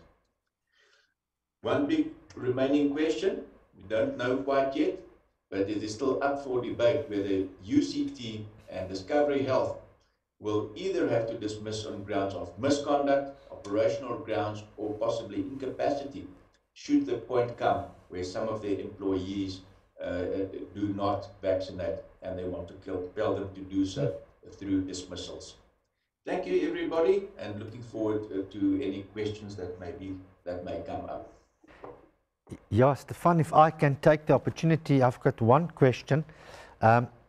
It's standard in all businesses, if you go to a business in a shopping center and even here at the university, right of admission reserved. That the proprietor of a business can decide who he wants to admit into his premises. The restaurant owner says, I don't want to admit that person who appears to be under the influence, etc., etc. Doesn't that right extend to an employee deciding, I will not allow an employee onto my premises if he or she is not vaccinated? Right of admission reserved. Yes, Paul, I think exactly this is what will happen is you will find some employees who are being excluded on that ground to challenge it. They will typically apply for an interdict to say, or an order of the court to say, I want the court to order the employer to give me that access. And then I think it will all fall back on these exact weighing up proportionality. I'm sure arguments will be raised by the employer and saying, but if the person comes in, I'm not adhering to Section 8 of the Occupational Health and Safety Act, other people will be infected, but the hard work will be on the employer to be able to justify in excluding all workers. I think there the employer will fail, but there may be single ones where it could be justified. Okay. Thank you very much, Stefan. I think, ladies and gentlemen, those of you who are listening in, etc., you realize that there's so many different angles that one can have a look at this, that it's almost impossible to try and to get it in 20 minutes. But Stefan, once again, thank you very, very much. It brings us to our next speaker, Dr. Renee Heiser. Just a little bit, Renee is a commissioner at the CCMA, which is the Commission for Conciliation, Mediation and Arbitration. And the reason why I specifically asked her is, in South Africa, the CCMA is a statutory dispute resolution body for all labor disputes. So 90% of all labor disputes in South Africa between employers and employees go to the CCMA. They've got offices all over the country, and I think they must face very specific challenges. So I've asked Renee to speak to us. Renee is a CCMA commissioner. She's also a panelist at nwu-pukke, which is the Motor Industry Bargaining Council or Dispute Resolution Center, and also a panelist for the National Bargaining Council of the Chemical Industry, as well as a panelist for the Educational Labour Relations Council of South Africa. Renee, thank you very much for your willingness to share your views with us. Thank you very much. Over to you, Renee. Thank you very much, and good morning, good afternoon, and good evening, depending on where in the world you are. All right, I have a slideshow that I'm going to share. Let's see if it's on.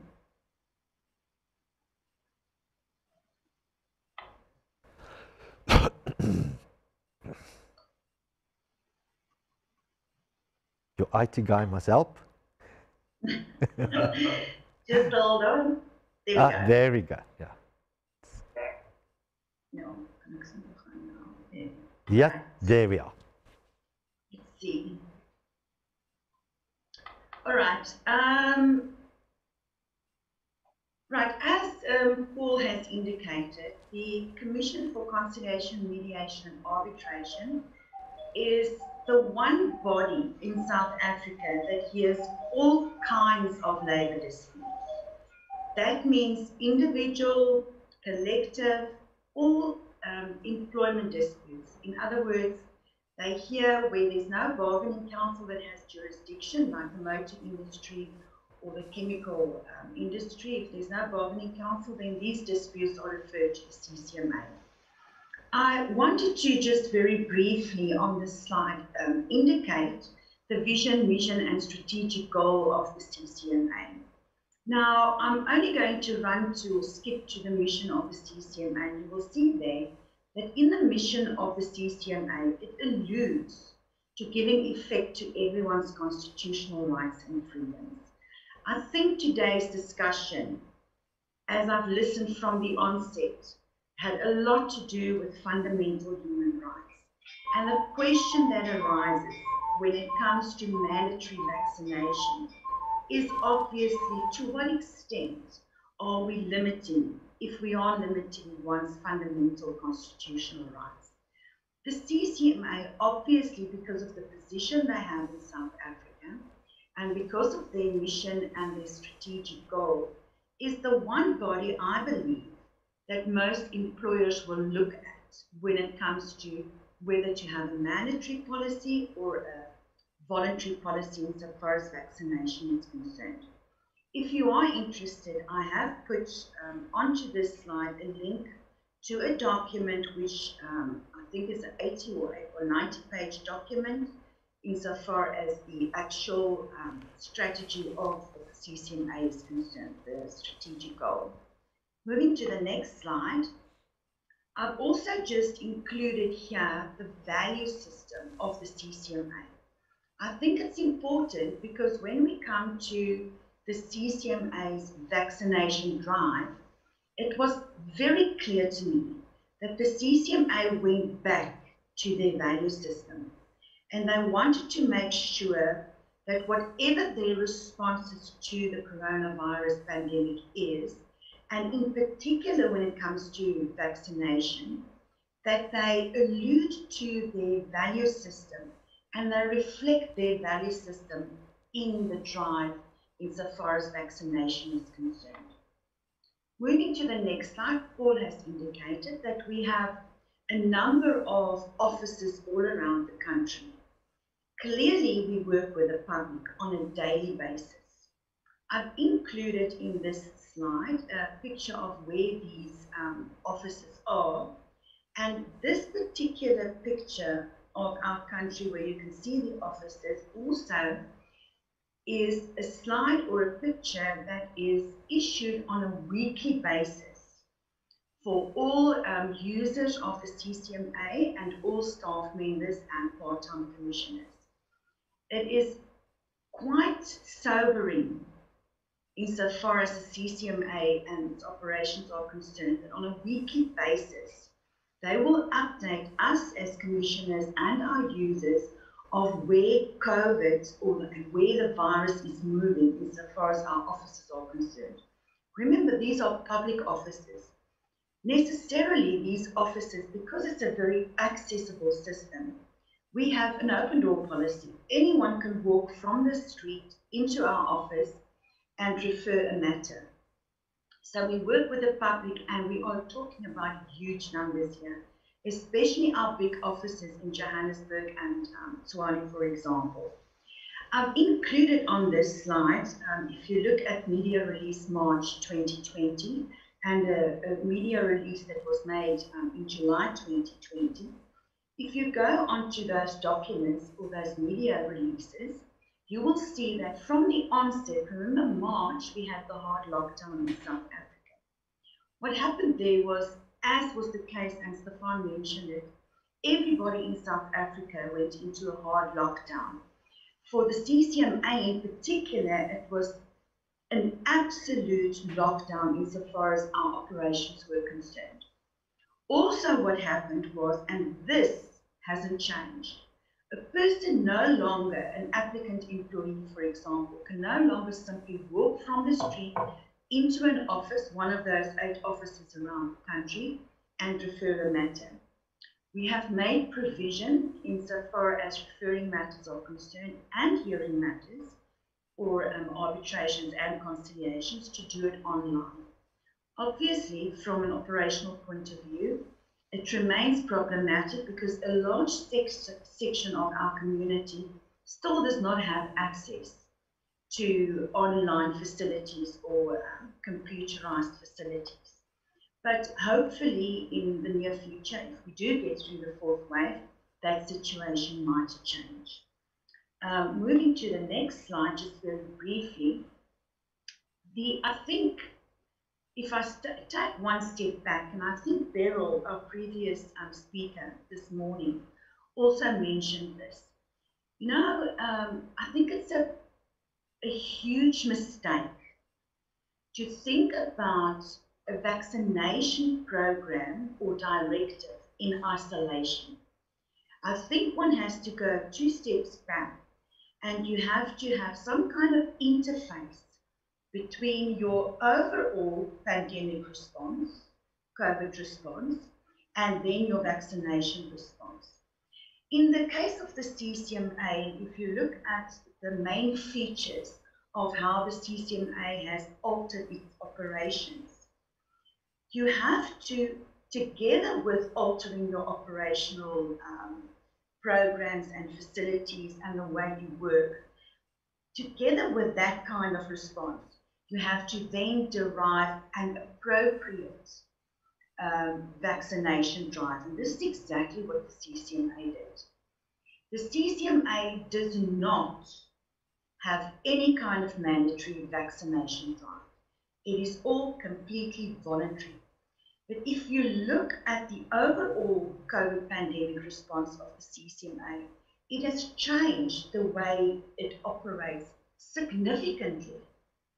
In some cases, parties can elect even to have their cases heard at a completely different premises, which is more appropriate when we are facing a pandemic where you want to lessen the number of people in one boardroom, in one court, in one facility.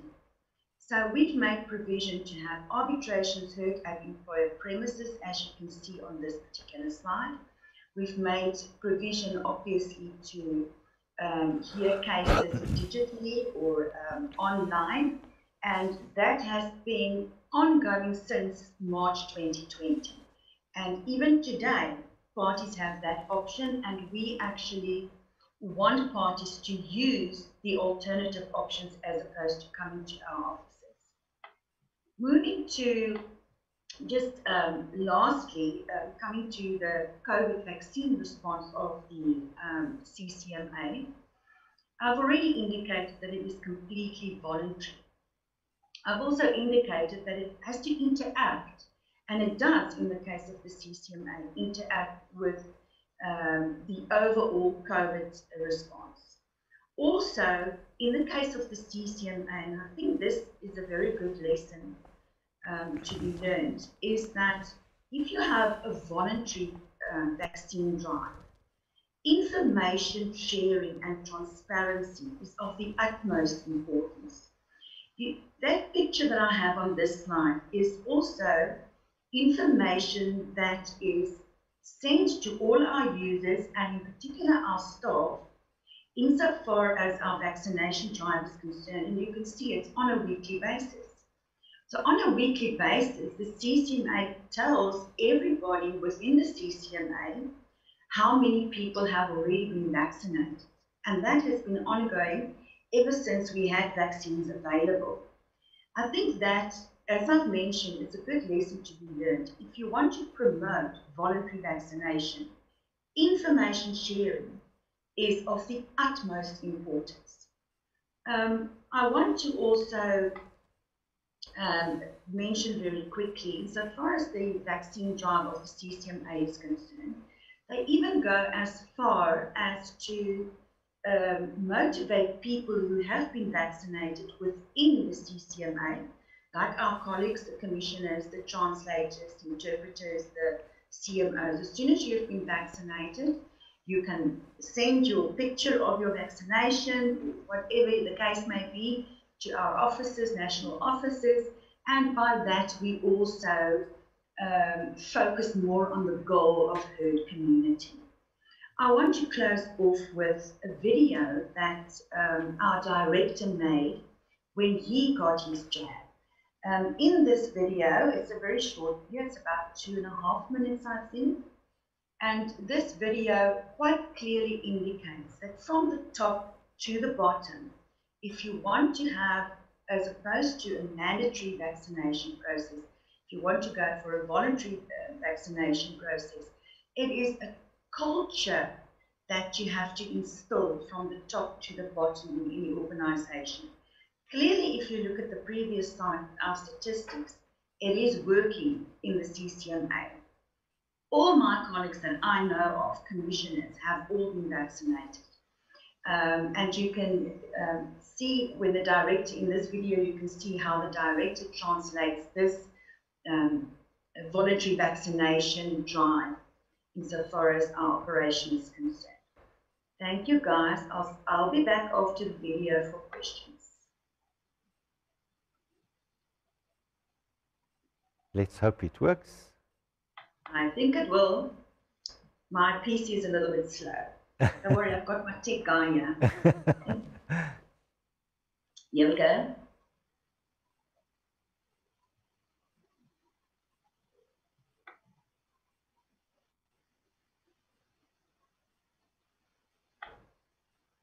It doesn't look like it, Renee. Just hold on.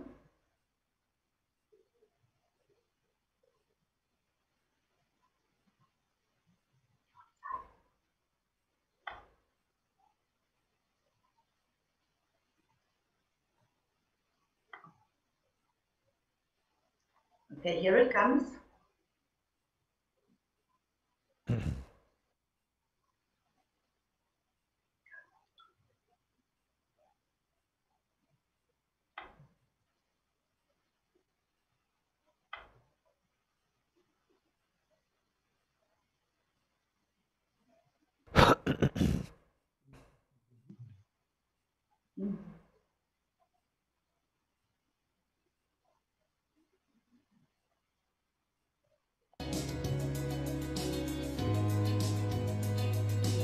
Did you hear the audio, Stefan? Yes.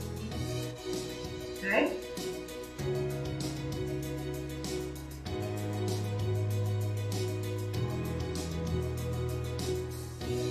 Encouragement to vaccinate is not only meant for CCMA family. We interact with the rest of the country as a family. As the President of South Africa always says when he addresses the country, and he says, this is a family meeting. So this is my family call to the country, particularly with the stakeholders that interact directly and indirectly with the CCMA family. Let's vaccinate. I'm doing it today as a leader to show that I must lead, by example, and to take this vaccination, and that is exactly what I'm doing now by taking the vaccination. And I encourage every one of us, and those that are listening, those that are watching this, that let's do vaccination and protect ourselves against the COVID-19. And that's the only way we can. I'm done with my vaccination. I'm feeling okay. I had fun with internet, was assisting me. And the process has been very smooth, especially with discovery. It's very organized. But everyone helped me every step of the way until we get here. Every staff member is doing that. So it's been a very successful process so far. Where we're at now is where you wait for 15 minutes after taking the jab, so that those that have any symptoms or side effects or complications, then they can be assisted. So far, I have nothing, I'm feeling nothing, and I'm fine. So after 15 minutes, we're done, and then we'll go. So this is all done. And that's where we are at now. So I'm still alive, I'm still okay. So we're encouraging everybody to continue to vaccinate, both at the CCMA family and also our stakeholders. to continue to go and do vaccination. This is a serious government program which is intended to protect us, to keep us safe. So let's do it and let's keep safe. If we get the whole country vaccinated, I'm sure we'll stop worrying about the adjusted levels, level 4, level 3, whatever levels, and be like other countries. So welcome to the team.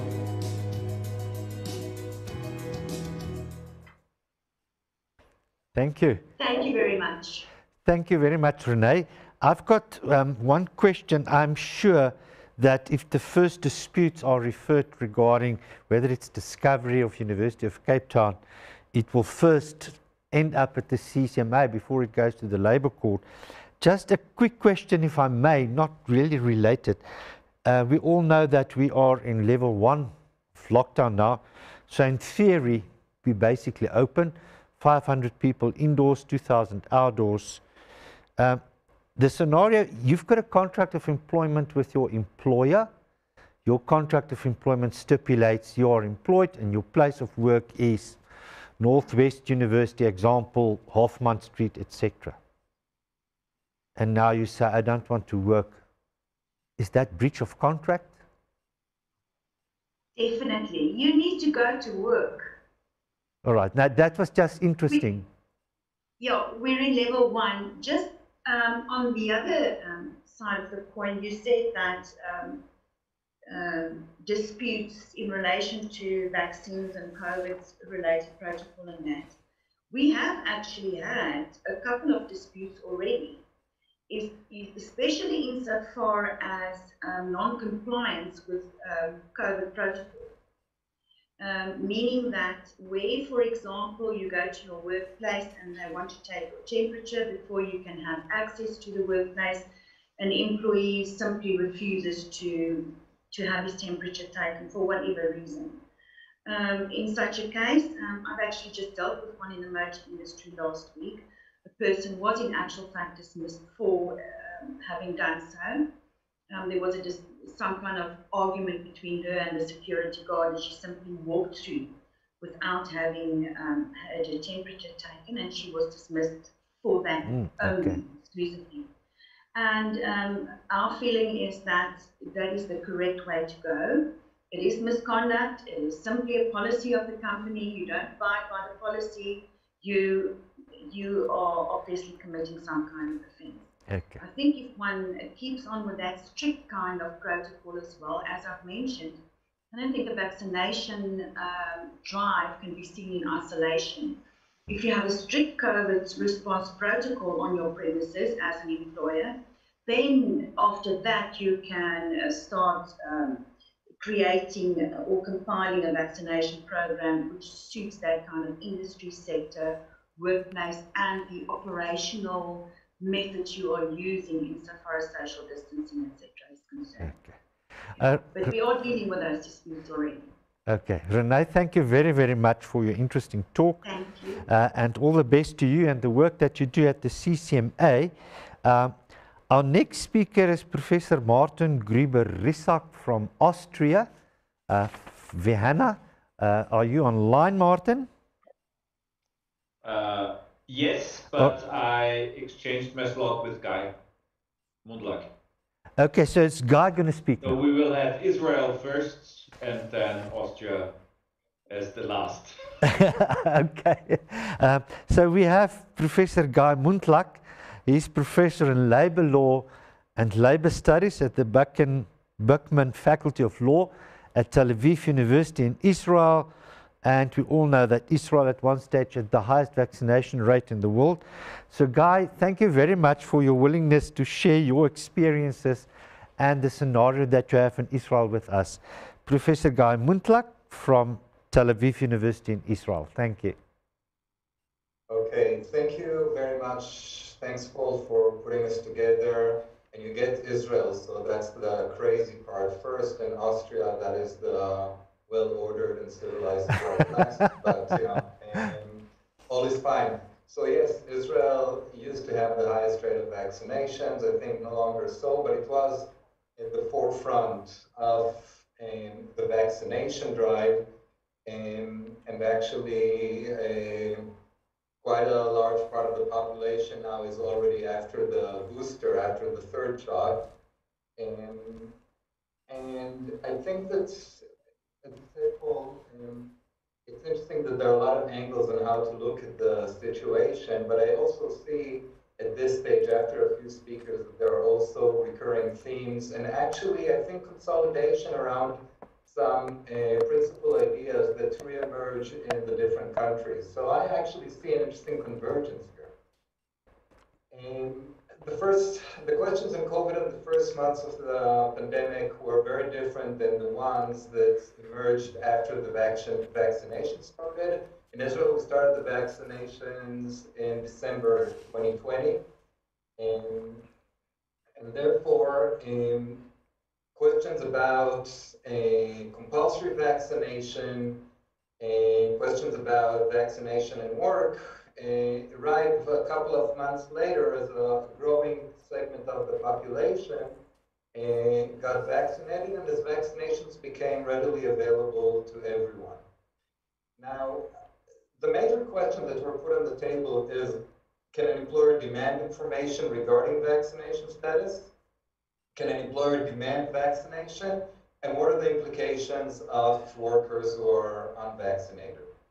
Now, the general policy in Israel from day one and still today is that the state does not mandate vaccinations. It can encourage vaccinations, and we'll talk about the incentives later, but that mandating is not permitted. And as we will see, that's also the policy that employers cannot mandate it as such. But the industrial relations positions on this question varied. And this debate started around February 2021. There were a few legal advisors around, and the position that the employers associations adopted was to grant managers a very broad reading of the managerial prerogative and allowing each employer to determine her policy regarding what to do with unvaccinated workers, including the possibility of dismissals, although with stating the principle of proportionality. So the principle of proportionality reappears from day one in this debate. Trade unions pretty much followed business and displayed support for the business view, but were more cautious on the issue of dismissals, stating that proportionality requires that dismissals is only a strategy of last resort. And then there were a few human rights organizations, including the largest association for civil rights in Israel, that pointed out that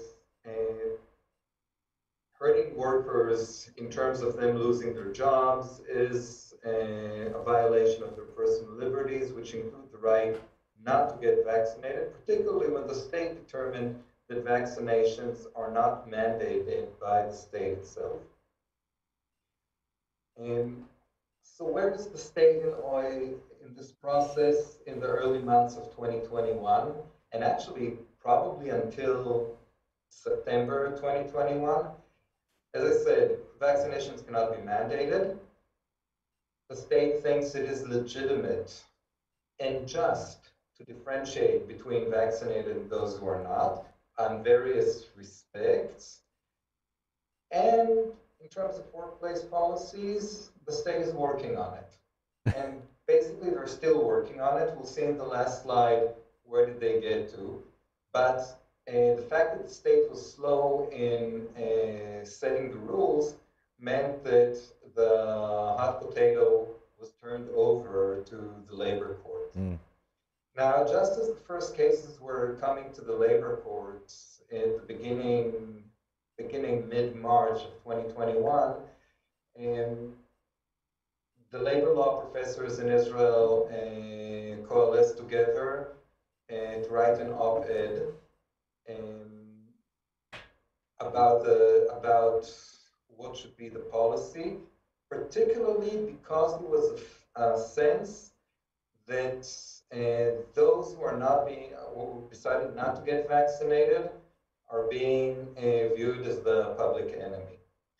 Now, we had various opinions about that, and some of us actually think that they are public enemy, but still putting that aside, there is the question of what should the law be in terms of this, and we set out together a few principles. First of all, there is a right to work.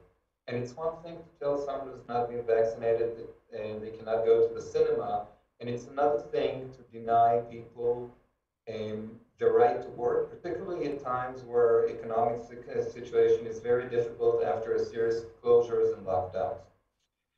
There is recognition of the managerial prerogative. This is not a radical statement about workers can do whatever they want, but the managerial prerogative, part of it is to take care of both groups. A, to care for the health and safety of all workers, and B, is to respect different opinions and different views of the workers. There is a concern of discrimination for people who cannot get vaccinated for medical reasons, and the extent that they should be covered and protected by the law on people with disabilities. And there is a question of socioeconomic inequality, because we see that there is lesser vaccination rate among the lower social classes. So these were the interests, and what we proposed is, again, to put proportionality at the center, but there are a few principles. First of all, is the question of legitimate purpose, and there is a difference between using sanctions in the workplace for incentivizing people to get vaccinated, and between protecting the health of other workers or consumers or pupils or students and the like. So these are two different kind of interests, and measures should be taken for the latter and not for the former. Relevance only if it's relevant to the job. There's a difference between a teacher working with students and between someone working in a back office by herself or working from home. The question of proportionality, it states that the employer must seek alternative means. For example, can the worker be employed at home? Can they be put in a different office? Can they be sent to be on leave with pay or without pay? The dismissal should be a matter of last resort. And of course, encouraging social dialogue, and that's meaning involving the trade unions in this process of negotiating solutions for workplaces. And that would be both at the level of the state, meaning at peak level bargaining, and both at the level of the shop floor at enterprise bargaining. Cases arrived to court starting around March 10th. By now we have about a dozen cases. Some of them have already been appealed at the National Labor Court. All of them are still at the level of temporary injunctions, but I think we get a very clear sense of where the court is heading. And generally, the court is heading exactly towards putting proportionality at the center. And I think that a lot of the cases did not really provide a serious challenge to this question, because the cases that came up before the labor court were of employers who stated that they require the employees to be vaccinated or to do a PCR test within 70 hours before they come to work. So there was an alternative. A special ed teacher who works with children in special education were of course not immunized, and she refused to do the PCR test, was sent to leave without pay. A cashier in a food retail company, saying she refused to do the PCR, was sent home on leave without pay, and the employer was urged to try and find a temporary solution, although it's very limited because what cashiers do in the supermarket is not something that can be done from a back office or to be done from home. In municipalities, it was a social worker working with families, a yoga instructor, back office worker. All the situations were similar. There was one case, and that's the National Lottery, where they pretty much told the worker that if she doesn't get vaccinated, then she's being dismissed. And that was a flat refusal to employ her unless she gets vaccinated. And that was the only case in which the court ordered reinstatement of that worker, telling the employer that flat refusal is not an option and that they should consider alternative measures. In the second round, after they offered her to do a PCR test and also placed her in an adjacent building in a separate office, she appealed again in the employer's policy, and this time the court upheld. So I think the lesson that we learn here is quite clear, and it pretty much resonates with the principles that we lay out in the op-ed, and that's to view what are the rationales and to consider what proportionate measures are out there. When we look at the judicial concerns, first there is a concern with contact with unvaccinated, maybe school children, or maybe the social worker who works with families in situation of poverty. There were questions about whether there are protective measures, whether the worker is sitting behind perspex shields and the like. The courts referred often, when it was relevant and applicable, to the position of the trade union and of the workers' committees, and the fact that they upheld the measures the employer took, and looked for the range of alternatives for work in isolation. One question that came up in June and is currently not resolved is the medical question. How much do we know about whether unvaccinated people are putting vaccinated workers at risk, or whether the fact that they're coming to work with their vaccinated colleagues, the risk is mostly their own? And a judge said, I think it was in July, that at this stage, when medical data about the risk to the vaccinated is unknown, the court will not rely on one opinion or another. So this remains an open question. Where do the trade unions stand on this? And here a short study of responses of workers' committees, of workers' representatives at the enterprise level, I think demonstrates that generally they are in alliance with the employers. Generally, they're voicing the idea that workers should get vaccinated, and that it is okay for employers to take measures and to ascertain that the workers are vaccinated or coming to work after doing a PCR test, and for protecting the vaccinated workers. But you see that they feel ambivalent about their role. So one says, why do I need this shit? And deal with the problems with the problem cases, but it's a headache because they feel that they are torn between different groups of workers who are trying to pull them towards their position. And one said, I go along with management on this. You know, in a sense, it's easier for me to say this is what management determined, and I'm not going to challenge this. And some admit that if they're really essential workers and there's a problem, they just turn their head because they need these workers and they're not going to make a big fight out of it. One said, I felt like a mediator between two groups, and it's, for me, it's an important mission. So there is some kind of a personal satisfaction. But I think all in all, what we see is a very compromising, mediating position, and one that clearly doesn't challenge the idea that workers should come to the workplace either vaccinated or after a PCR test. And I think that that's pretty much the status quo.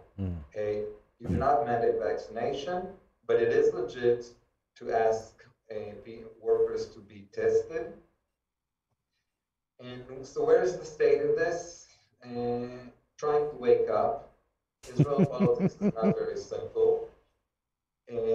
First of all, the general policy of the new government, it's the government now in position for the last 4 months, is to open the economy as much as possible. And that means we have a very high rate of vaccinations. We also have a very high rate of people tested positive. Looking at the rate of positives per million people, Israel is ranked very high, and the idea is just to live with it. Here at the university, we're starting to teach this week in class with compulsory attendance. In September 2021, they issued bylaws stating that in certain workplaces, public workplaces where you have to work with the public or with children or at universities and the like, the employer should require proof of vaccination or PCR tests. So that's the first time the state mandated employers to require that from the employers. And what they're working on now, and I think this will be a tilt in the spectrum of proportionality, that's on holding that people who were dismissed from work because they refused to get vaccinated or do a PCR test will be denied unemployment funds. And this is a game changer. Yeah. Because this now is not about protecting public health. This is about serious economic sanctions. And there is a lot of resistance regarding this law. And we have to wait and see, probably in the next couple of weeks, we'll know where this is going to. So I think it's pretty much a timeline of what's happening here. Thank you, Guy. That was very, very interesting. Just a quick question from my side. And the so-called health pass that they talk about in France and in Israel, is that also required in Israel if you want to visit a restaurant or a museum, that you must show you've been vaccinated? Yeah, in terms of consumers, going to restaurants, going to the cinema and the like, you have to show that you've been vaccinated or recovered or did a PCR test. Okay. That was the easy, and this is, and for example, there was one student here at our university that went to court challenging that why the students have to show that they've been vaccinated and the faculty does not. And this has been changed a few weeks ago when for the first time they mandated some employers in some sectors to demand vaccination. So it's the first time that it's not simply left to the managerial prerogative, but also mandated by the state. Okay, thank you very much. What is clear for me so far is that there's certain things within this COVID-19 pandemic that's international. The experience is international. The way people approach it is international. It comes to the finer details where every country will have their own approach depending on their own unique circumstances. But it really makes it a case for fact. I just want to, before I say goodbye to Guy, I just want to make sure if, all right, Guy, Professor Stefan van Eck has got a question for you. Stefan? Hi, Guy. Thanks for your presentation. I just wanted to make sure. So in other words, a lecturer at the university could be dismissed if he or she doesn't produce a certificate indicating that they've been vaccinated.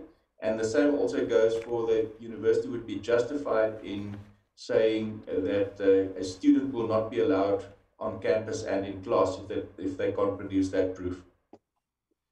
So let's start with the student. That's easier. And the university denies students who've not been vaccinated or recovered or took a PCR test. I mean, there are a few options here. They deny entry and they're actually check at the gates of the university whether you have a certificate for one of these options. That means that on these courses, we are required to make our lectures accessible either by what's called hybrid learning, meaning that we also broadcast the class while we're giving the class, or to put on recordings afterwards, except for some courses which the students have to be present on campus and then they cannot register for that course. Regarding staff, I think that a staff member who refuses to be vaccinated and refuses to do a PCR test and he is not recovered, and there will be an issue here. No, he will not be allowed on campus and will not be allowed to be here.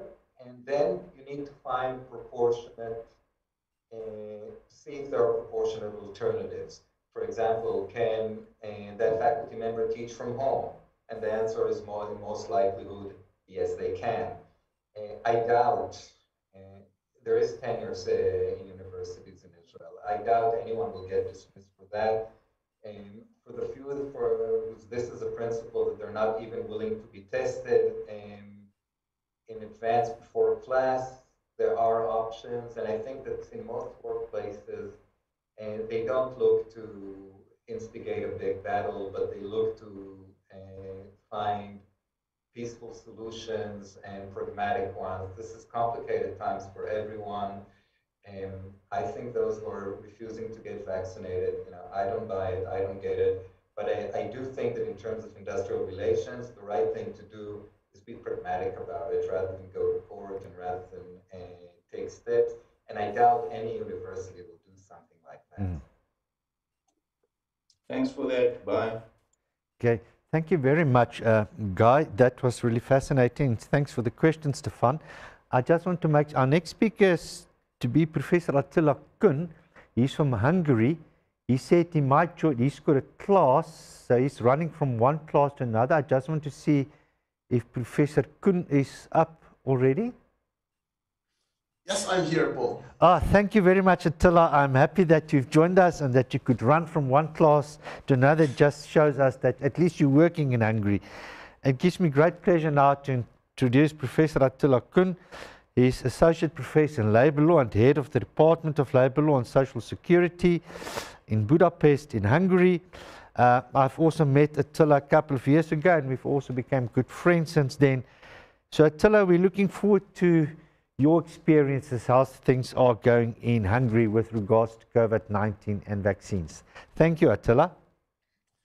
Thank you very much, Paul, for the introduction and especially for the invitation. Of course, it's needless to say that it's a great pleasure for me to share the online stage with all of you and to meet at least online.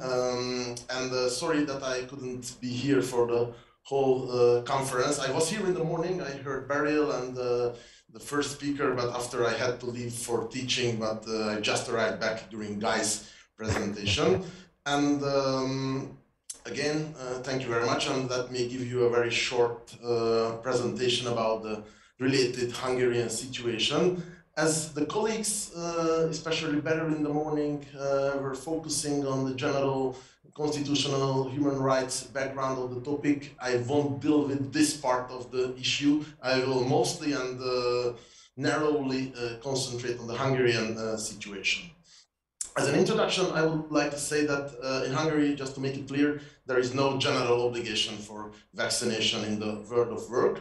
Of course, as everywhere, we have a very sensitive, fierce, ongoing political debate, but you have to know that we will have parliamentary elections in springtime in April 2022, which is quite close, less than half year, and we have a very tense political climate in Hungary between the governing party and the opposition, which is usual. So I would say that it is really not probable that the government, the current government, would risk for political reasons any kind of decision in that regard. So if I would need to guess, I would say that it is a very sensitive, very socially dividing topic, so I don't think that the government will risk in the coming 6 or 7 months before the elections any concrete steps in this regard. But there is one sectoral exception in Hungary, which relates to healthcare workers. So in the healthcare sector, we have mandatory vaccination. It was decided during the summertime with the government decree, which is already a point of discussion because it was decided by a government decree, not by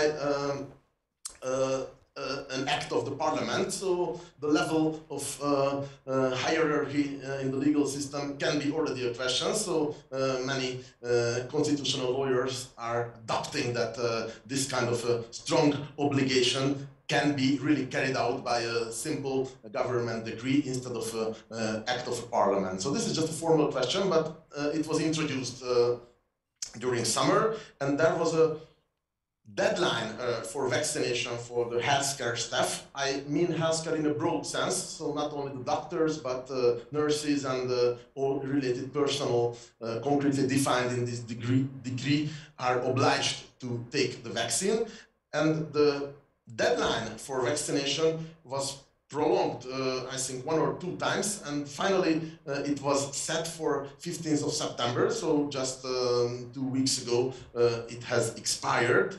And of course there is a big debate about this, because only those employees are exempted from this obligation who are medically contraindicated for vaccination, but all other medical healthcare workers should take the vaccination. And maybe not the very issue of the obligation is the biggest problem in Hungary and the biggest debate in Hungary, but the legal consequences, because in case of non-compliance with this obligation for vaccination, the employer can and should also in some situations terminate the employment relationship without notice, with immediate effect, and what is even more important, without severance pay. There is a 15 days waiting period before exercising the termination, but it is a very clear and strong legal consequence for not being vaccinated in the healthcare sector. Of course, we have hundreds, I'm really saying hundreds, more than 200 related individual constitutional complaints. We have this in Hungary, so it is possible to go to the constitutional court with individual constitutional complaints, and we have hundreds of them. They are still pending, so of course it will be very interesting to see the constitutional court's decision on these matters. They are tackled in a fast-track procedure, but still they are pending. They are expected to be issued in the coming 1 or 2 weeks, hopefully.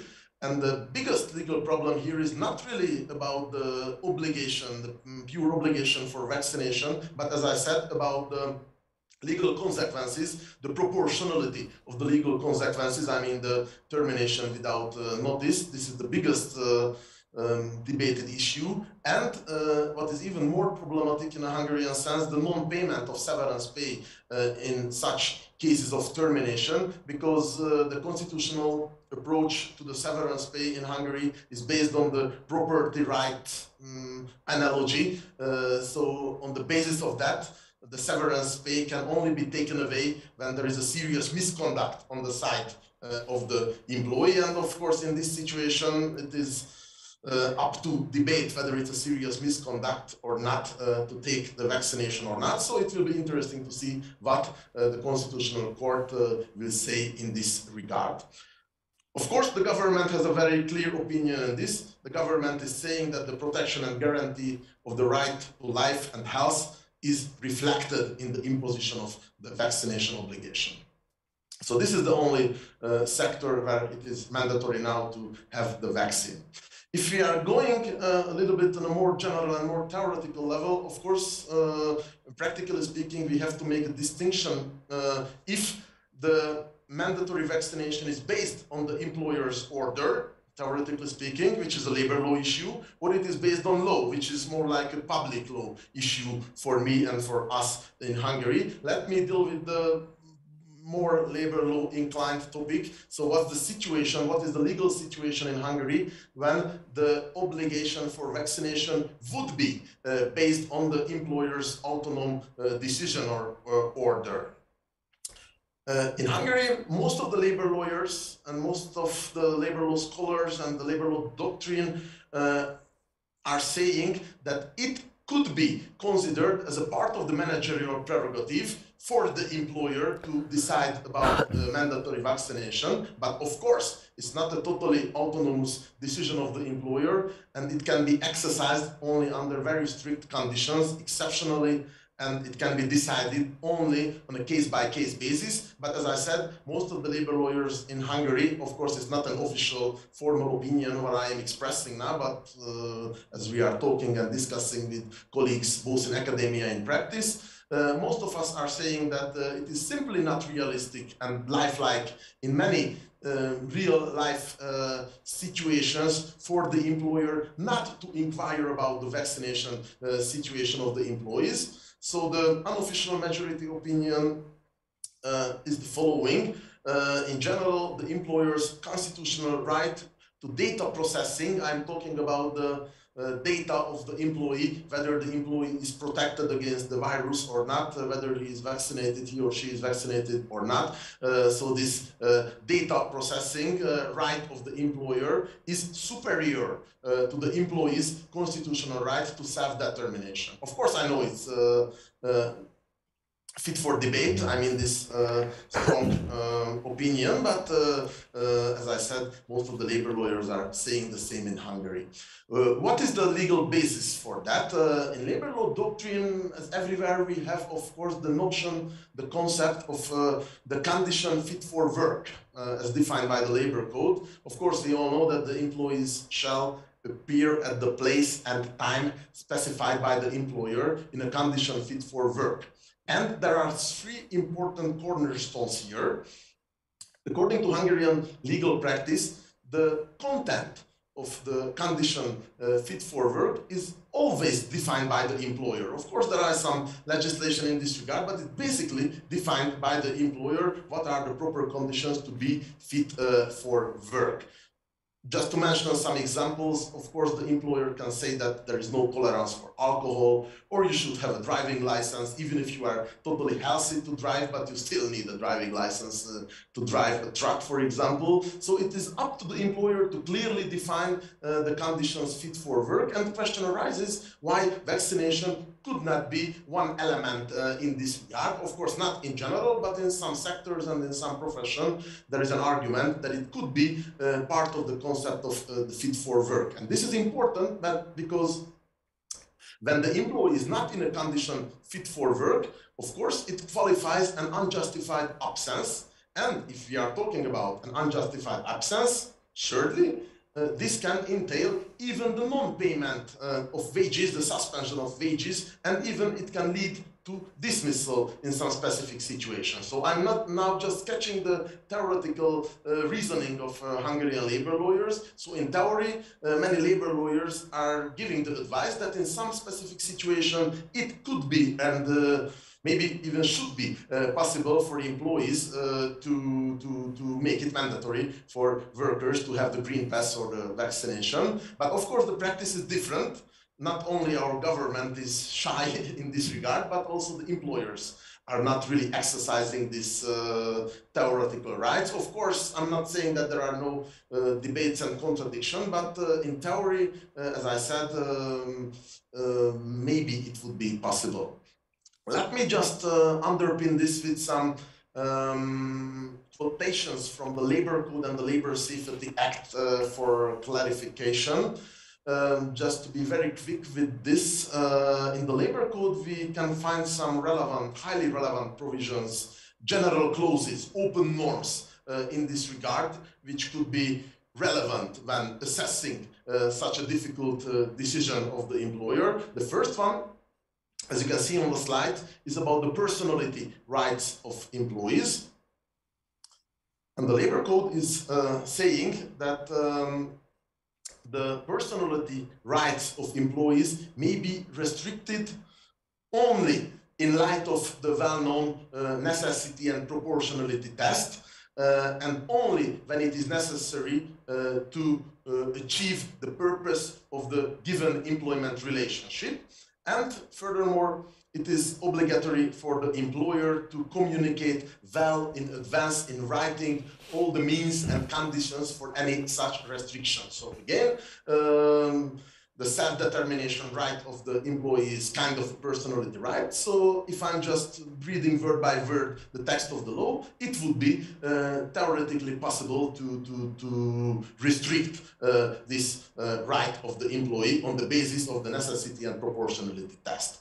Secondly, the Labor Code says that the employer may require an employee to make a statement or to disclose personal data which is deemed necessary for the conclusion, fulfillment, enforcement, and termination of the employment relationship.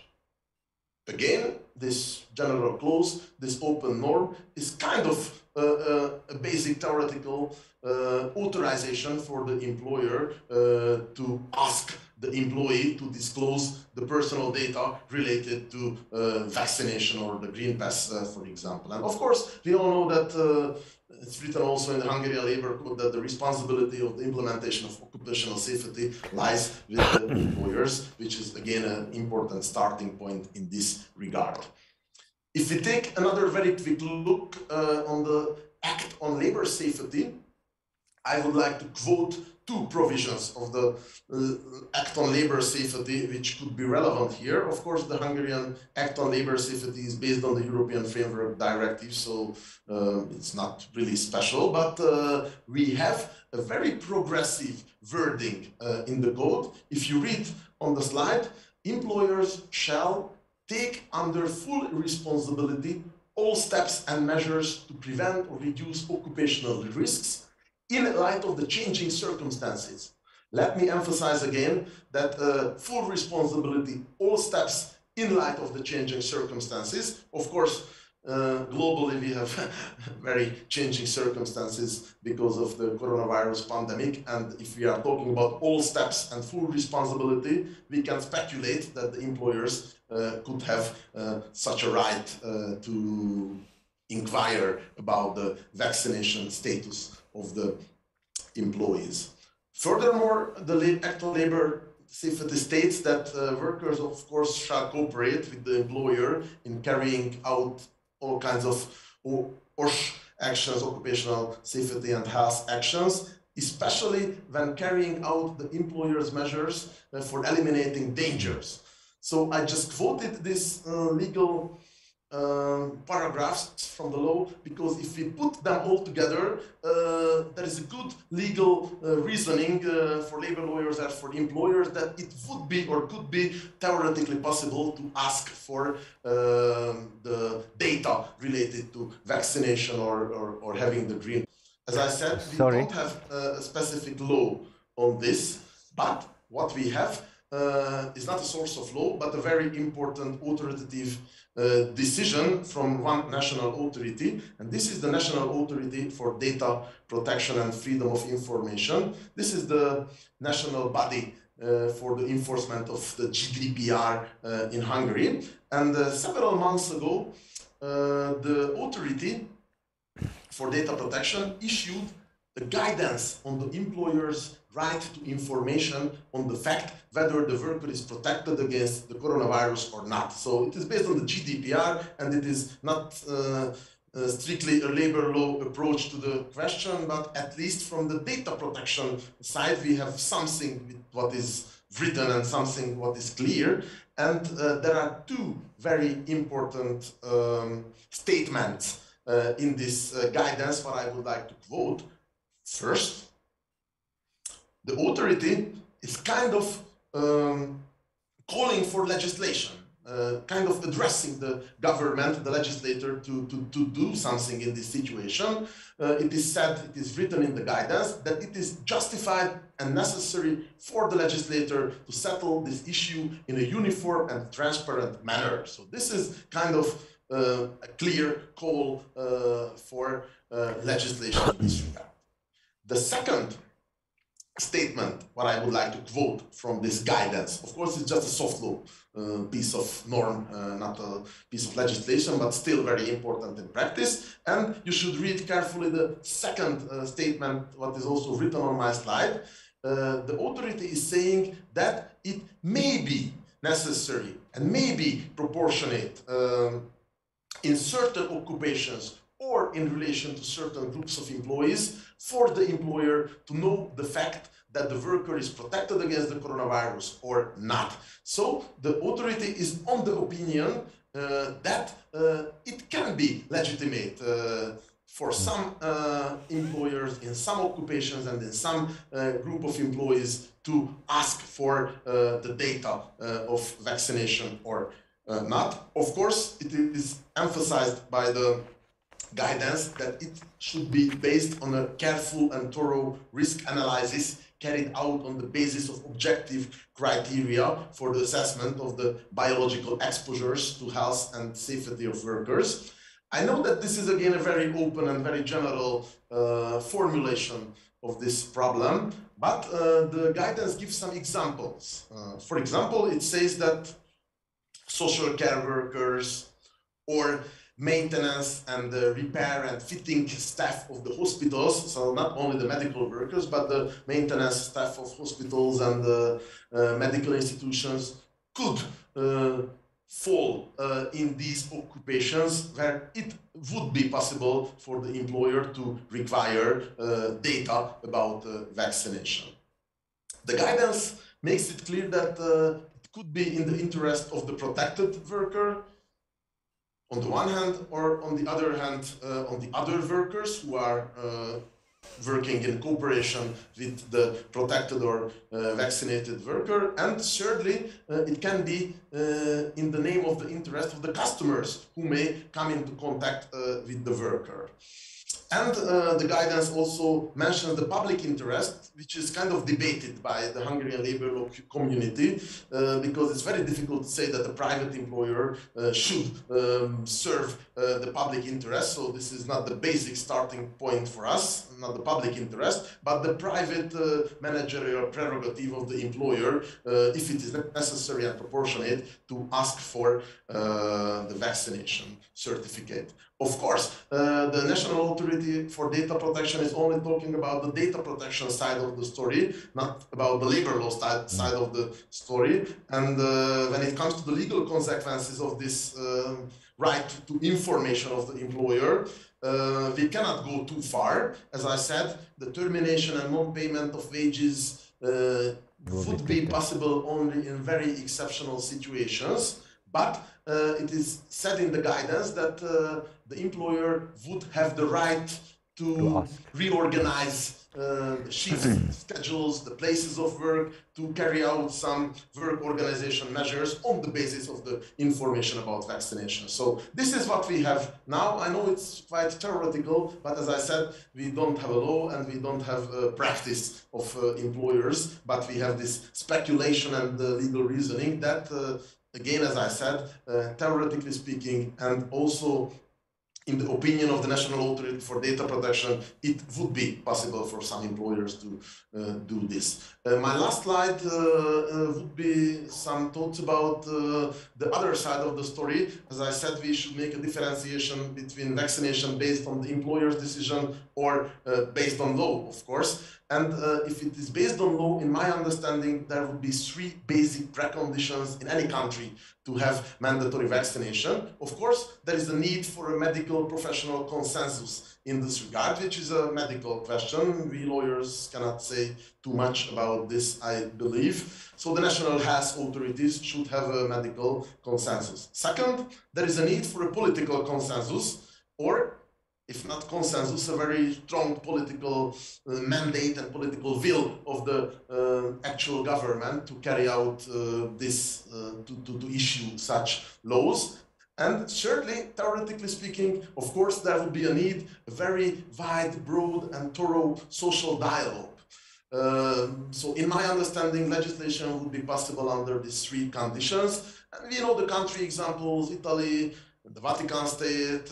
We heard a very good lecture about France in some sectors. But if I'm talking about the Hungarian reality, maybe only the first criteria is fulfilled, because there is more or less a medical consensus, professional consensus, the vaccines are safe and everything. But as I said, we don't have the political consensus, we don't have the political will of the actual government now, and as in most post-socialist countries in our Central and Eastern European regions, you know that there is no vital social dialogues in general, and you can imagine that there is no real ongoing social dialogue on this debate, which is kind of a sad story.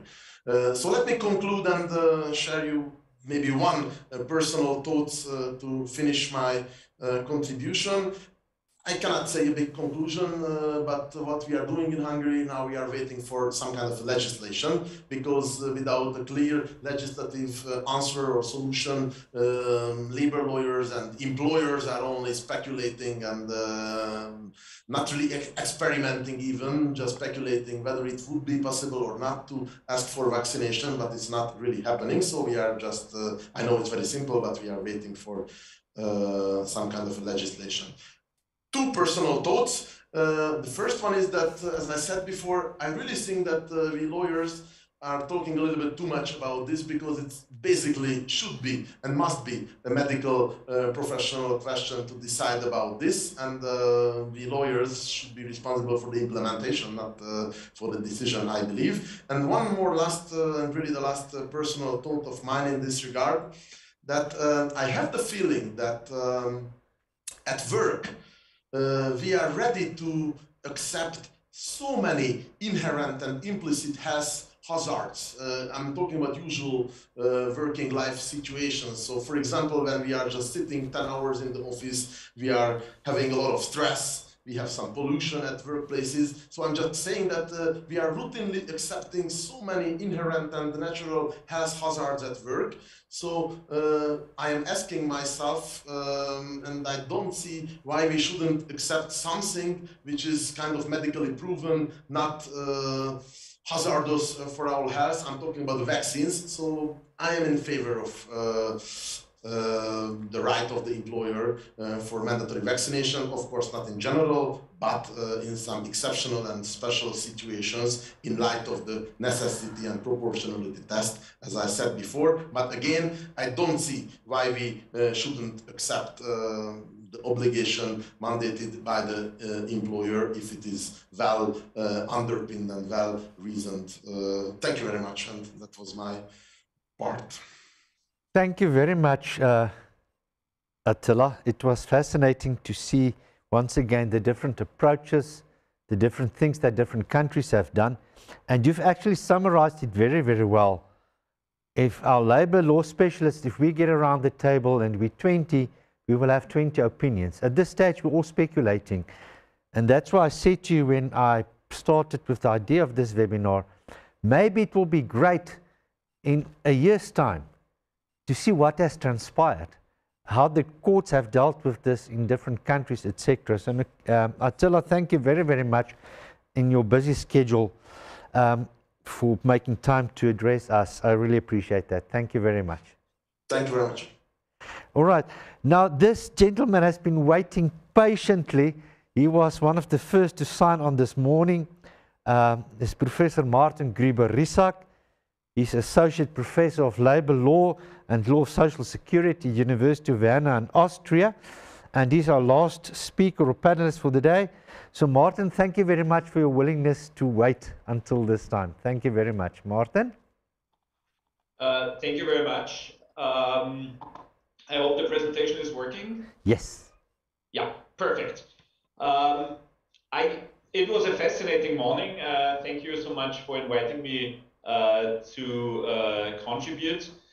I think that the Austrian example might wrap up the picture quite nicely because I think it's an interesting addition to the picture. What's interesting, because different to the examples we had in Austria, we have rather detailed legislation on COVID-19 at the workplace. So we do not have to rely on general principles, but there's actually special legislation we may rely on. So what I would like to give you a little bit is the background.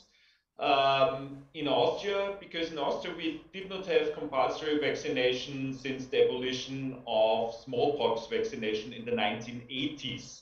And after it, there was no compulsory vaccination for anything, not even in the health sector, where we have a lot of vaccinations that are recommended, but they are not compulsory.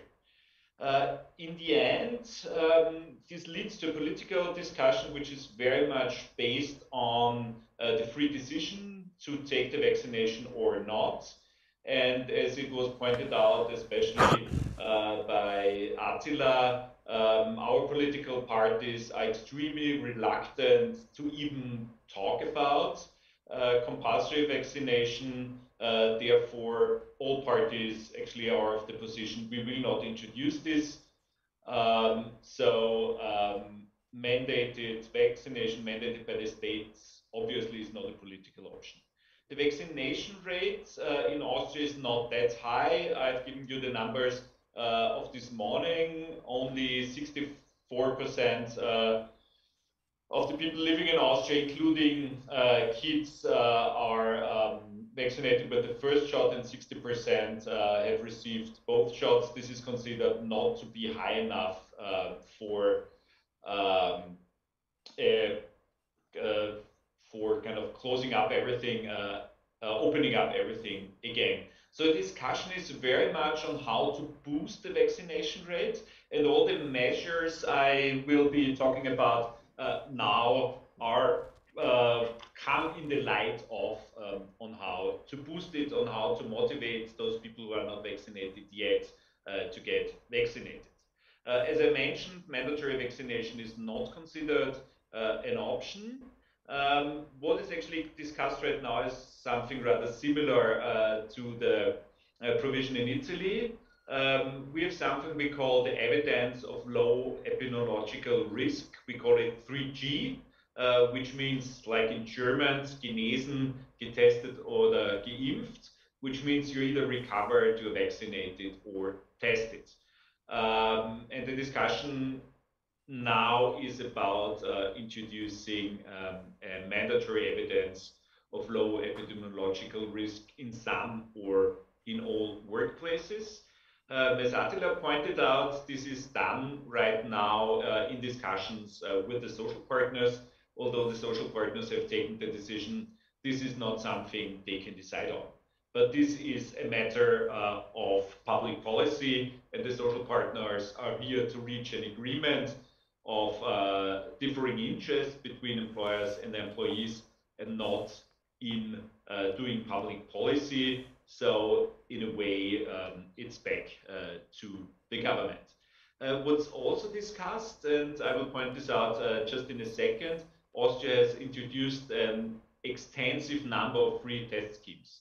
So you can get tested everywhere. For example, in Vienna, we have a gurgle, free gurgle test. You can bring it in the morning. The gurgle you do at home, you film yourself in front of your mobile phone. You bring it to the supermarket, it gets collected, and in the evening, you get your test, and it's all free of charge. So what they are discussing now also is the abolition of these free test schemes. So there will be, at least if testing is the alternative, a financial incentive to get vaccinated. If you look at it, in Austria there was never a general closure of workplaces. Even during the shutdowns, you were always allowed to go to work. You were always allowed to work in the workplace. Only customer contact was forbidden, and shops and restaurants were closed. But the workplaces, the factories, the offices were open. There was never any obligation to work from home. There was no obligation on the employer to introduce, home working schemes. At some point of time, masks were the measure of choice, and they still are in the legislation. But this was only in shops, but never in the workplace itself. In the law, it was always stressed that the consent of the employee was required. So you couldn't even introduce an obligation to wear a mask in the workplace unilaterally. Austria started quite early to introduce general free testing facilities in January 2021, and testing now is part of everybody's everyday life. This is especially because Austria was not one of the first to have enough vaccination for all the population. In spring 2021, when vaccination was getting more widespread, and the government was starting to vaccinate wide parts of the population. Something was introduced like the Green Pass on the EU level. In Austria, it's called the Evidence of Low Epidemiological Risk, and it includes 3 different pieces of information. Either you're recovered, then you have access to everything, you're vaccinated, or you are tested. In the hospitality industry, like in restaurants and hotels, you were, as a customer, required to show this Green Pass. As a worker, you don't have to have the Green Pass. You can get tested, but you have to get tested regularly. And an interesting instance is the opening of the night gastronomy, as they call it. It's clubs or bars which they open in the night. You're not required to wear a mask, but you have to, in Vienna now, you have to prove that you're either recovered or vaccinated. Sorry, there's a mistake on the slides. But this is not applicable to workers. The workers can test themselves out. You know, if you're a waiter in a discotheque, you don't have to be either recovered or vaccinated. You can get tested too, and this is argued because there should be a freedom of choice, and if you have to work, you cannot get forced into a vaccination, but there should be the option for testing. Schools and universities are running under a special regime, and the health and care sector, there's still compulsory testing and the obligation to wear a mask. What I just want to stress, and this is something that has been stressed before, a lot of our legislation is not legislation passed by Parliament, but it is ministerial decrees, regulations passed by the Ministry of Health, and this is done on the basis of the so-called COVID-19 Measures Act. Based on the COVID-19 Measures Act, we have different ministerial decrees, and this is the old one I was already mentioning, and it says, by agreement between employer and employee, stricter rules on wearing a mask may be established. So what you actually needed was an agreement on the obligation to wear a mask in the workplace. And of course, there was also the question if employers may go beyond an obligation to wear a mask, which can only be introduced by agreement. So there was the question, could they introduce mandatory testing to access the workplace based on that they actually own the workplace on the managerial prerogative, which I think was disputed, rightly disputed, because the Act only mentions the obligation to wear a mask and says that this needs to have. There needs to be an agreement. There was also the question if employers can ask for evidence of low epidemiological risk. This was there. In addition, there's a collective, general collective bargaining agreement. As you might know, in Austria, 95% of the workplaces are covered by collective bargaining agreements. And this general collective bargaining agreement, which went into force, there were other ones before on Corona measures, on 1st of September. And here, interestingly, you have a measure which says, if you're obliged to wear a mask, you can prove yourself out of it. If you show an evidence of low epidemiological risk, like a Green Pass, then you don't have to wear a mask in the workplace anymore, which is an indication that it's only possible to introduce the obligation to wear a mask. And now we have a new regulation, only in force since 2-3 weeks. And here we have an interesting provision which says, with regard to wearing a mask and the presentation of evidence of a low epidemiological risk, stricter regulations going beyond this regulation may be provided for in justified cases. And this is the basis we work with now, which shows on the one hand side you don't need to have the agreement with the employee anymore, and there's an explicit mentioning of the evidence of low epidemiological risk.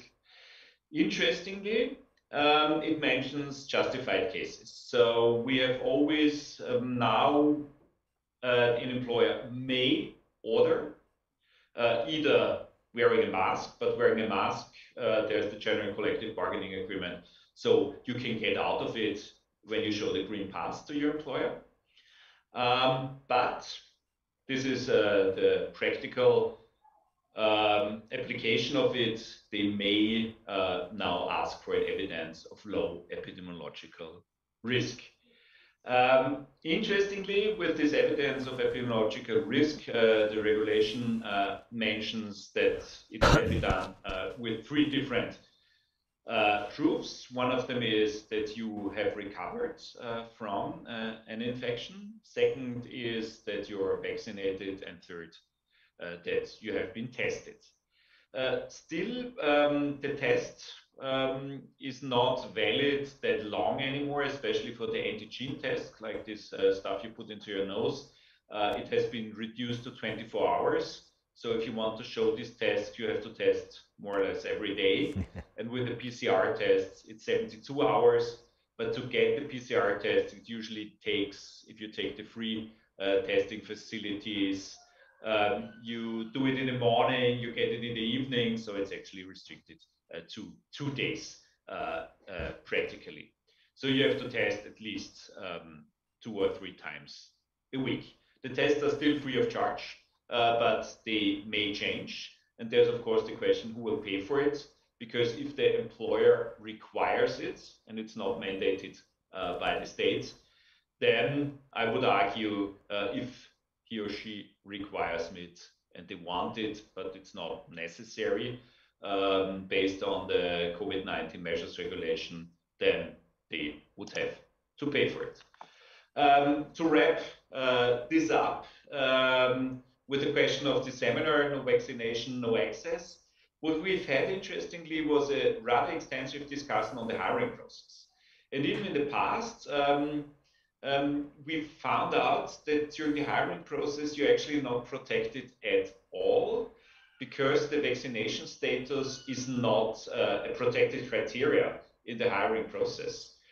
So if an employer does not employ you based on the vaccination status or on your refusal to answer a question about your vaccination status, there's no legal provision you can enforce either for getting the employment contract, which is not even possible if it's one of the grounds mentioned in the EU directives, and on the other hand side, there's not even a basis to get some kind of damage.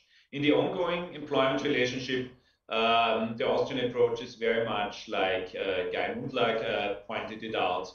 You have to have some kind of balancing of interests of the employer, why he wants to have vaccination, or in the Austrian context, an evidence of low epidemiological risk, which is testing has to be always an alternative.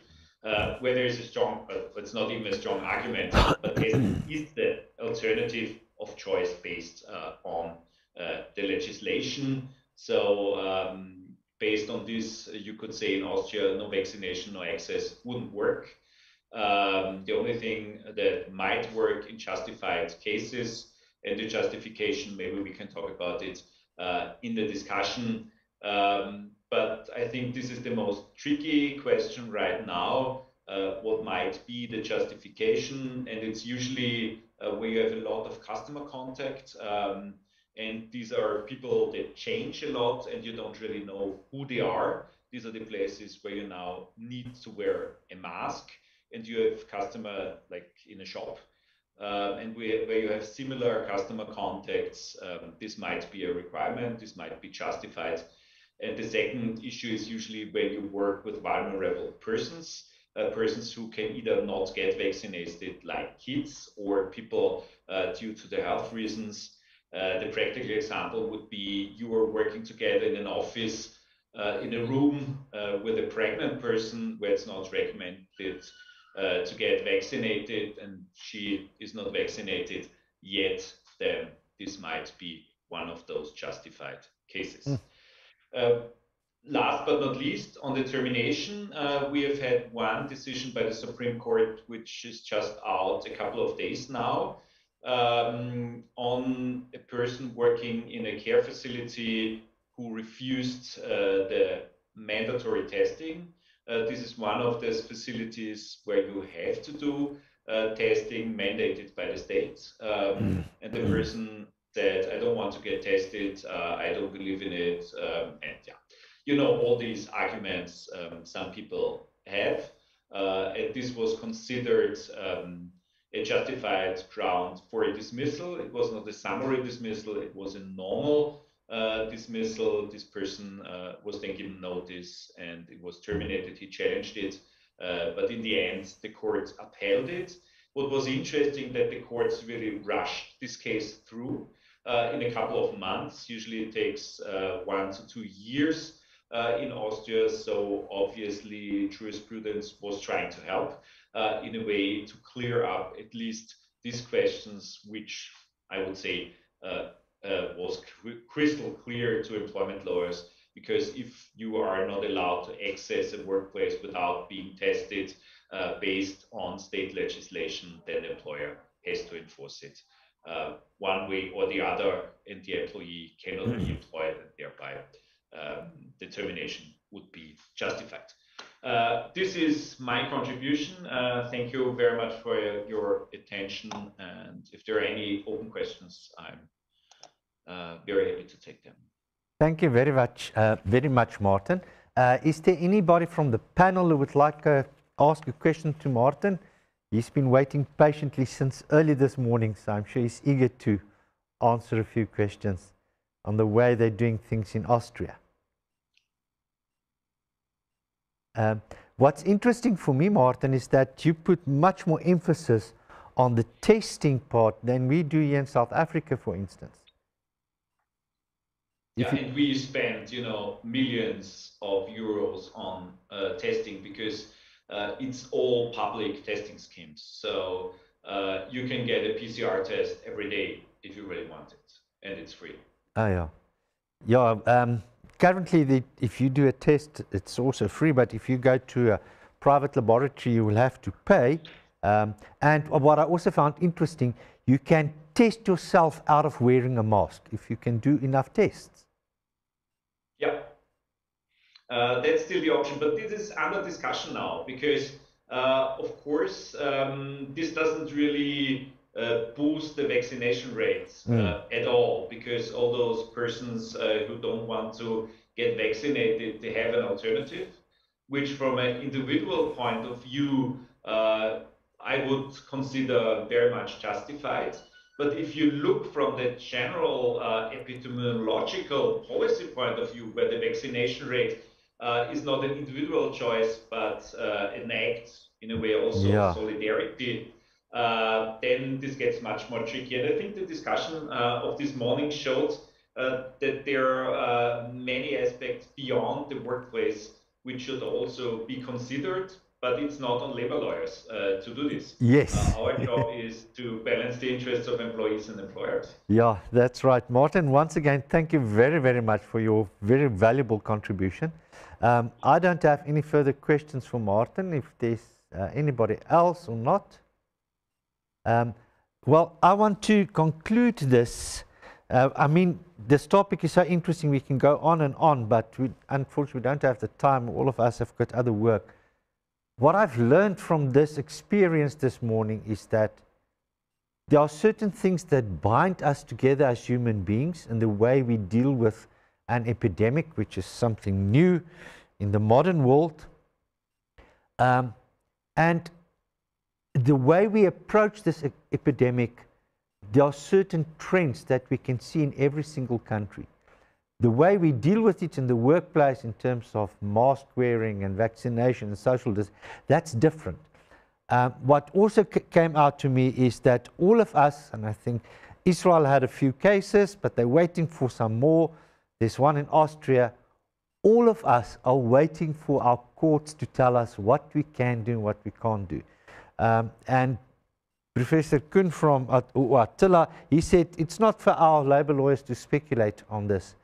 I really want to thank each and every one of you. The moment I contacted you, not one of you hesitated to agree to participate in this discussion. As I said, it was an informal discussion to try and get us talking about these things and maybe learn from one another.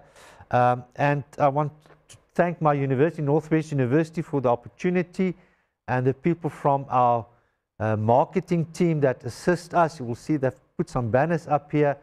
The director from my school, from the School of Industrial Psychology and Human Resource Management. Once again, thank you very much.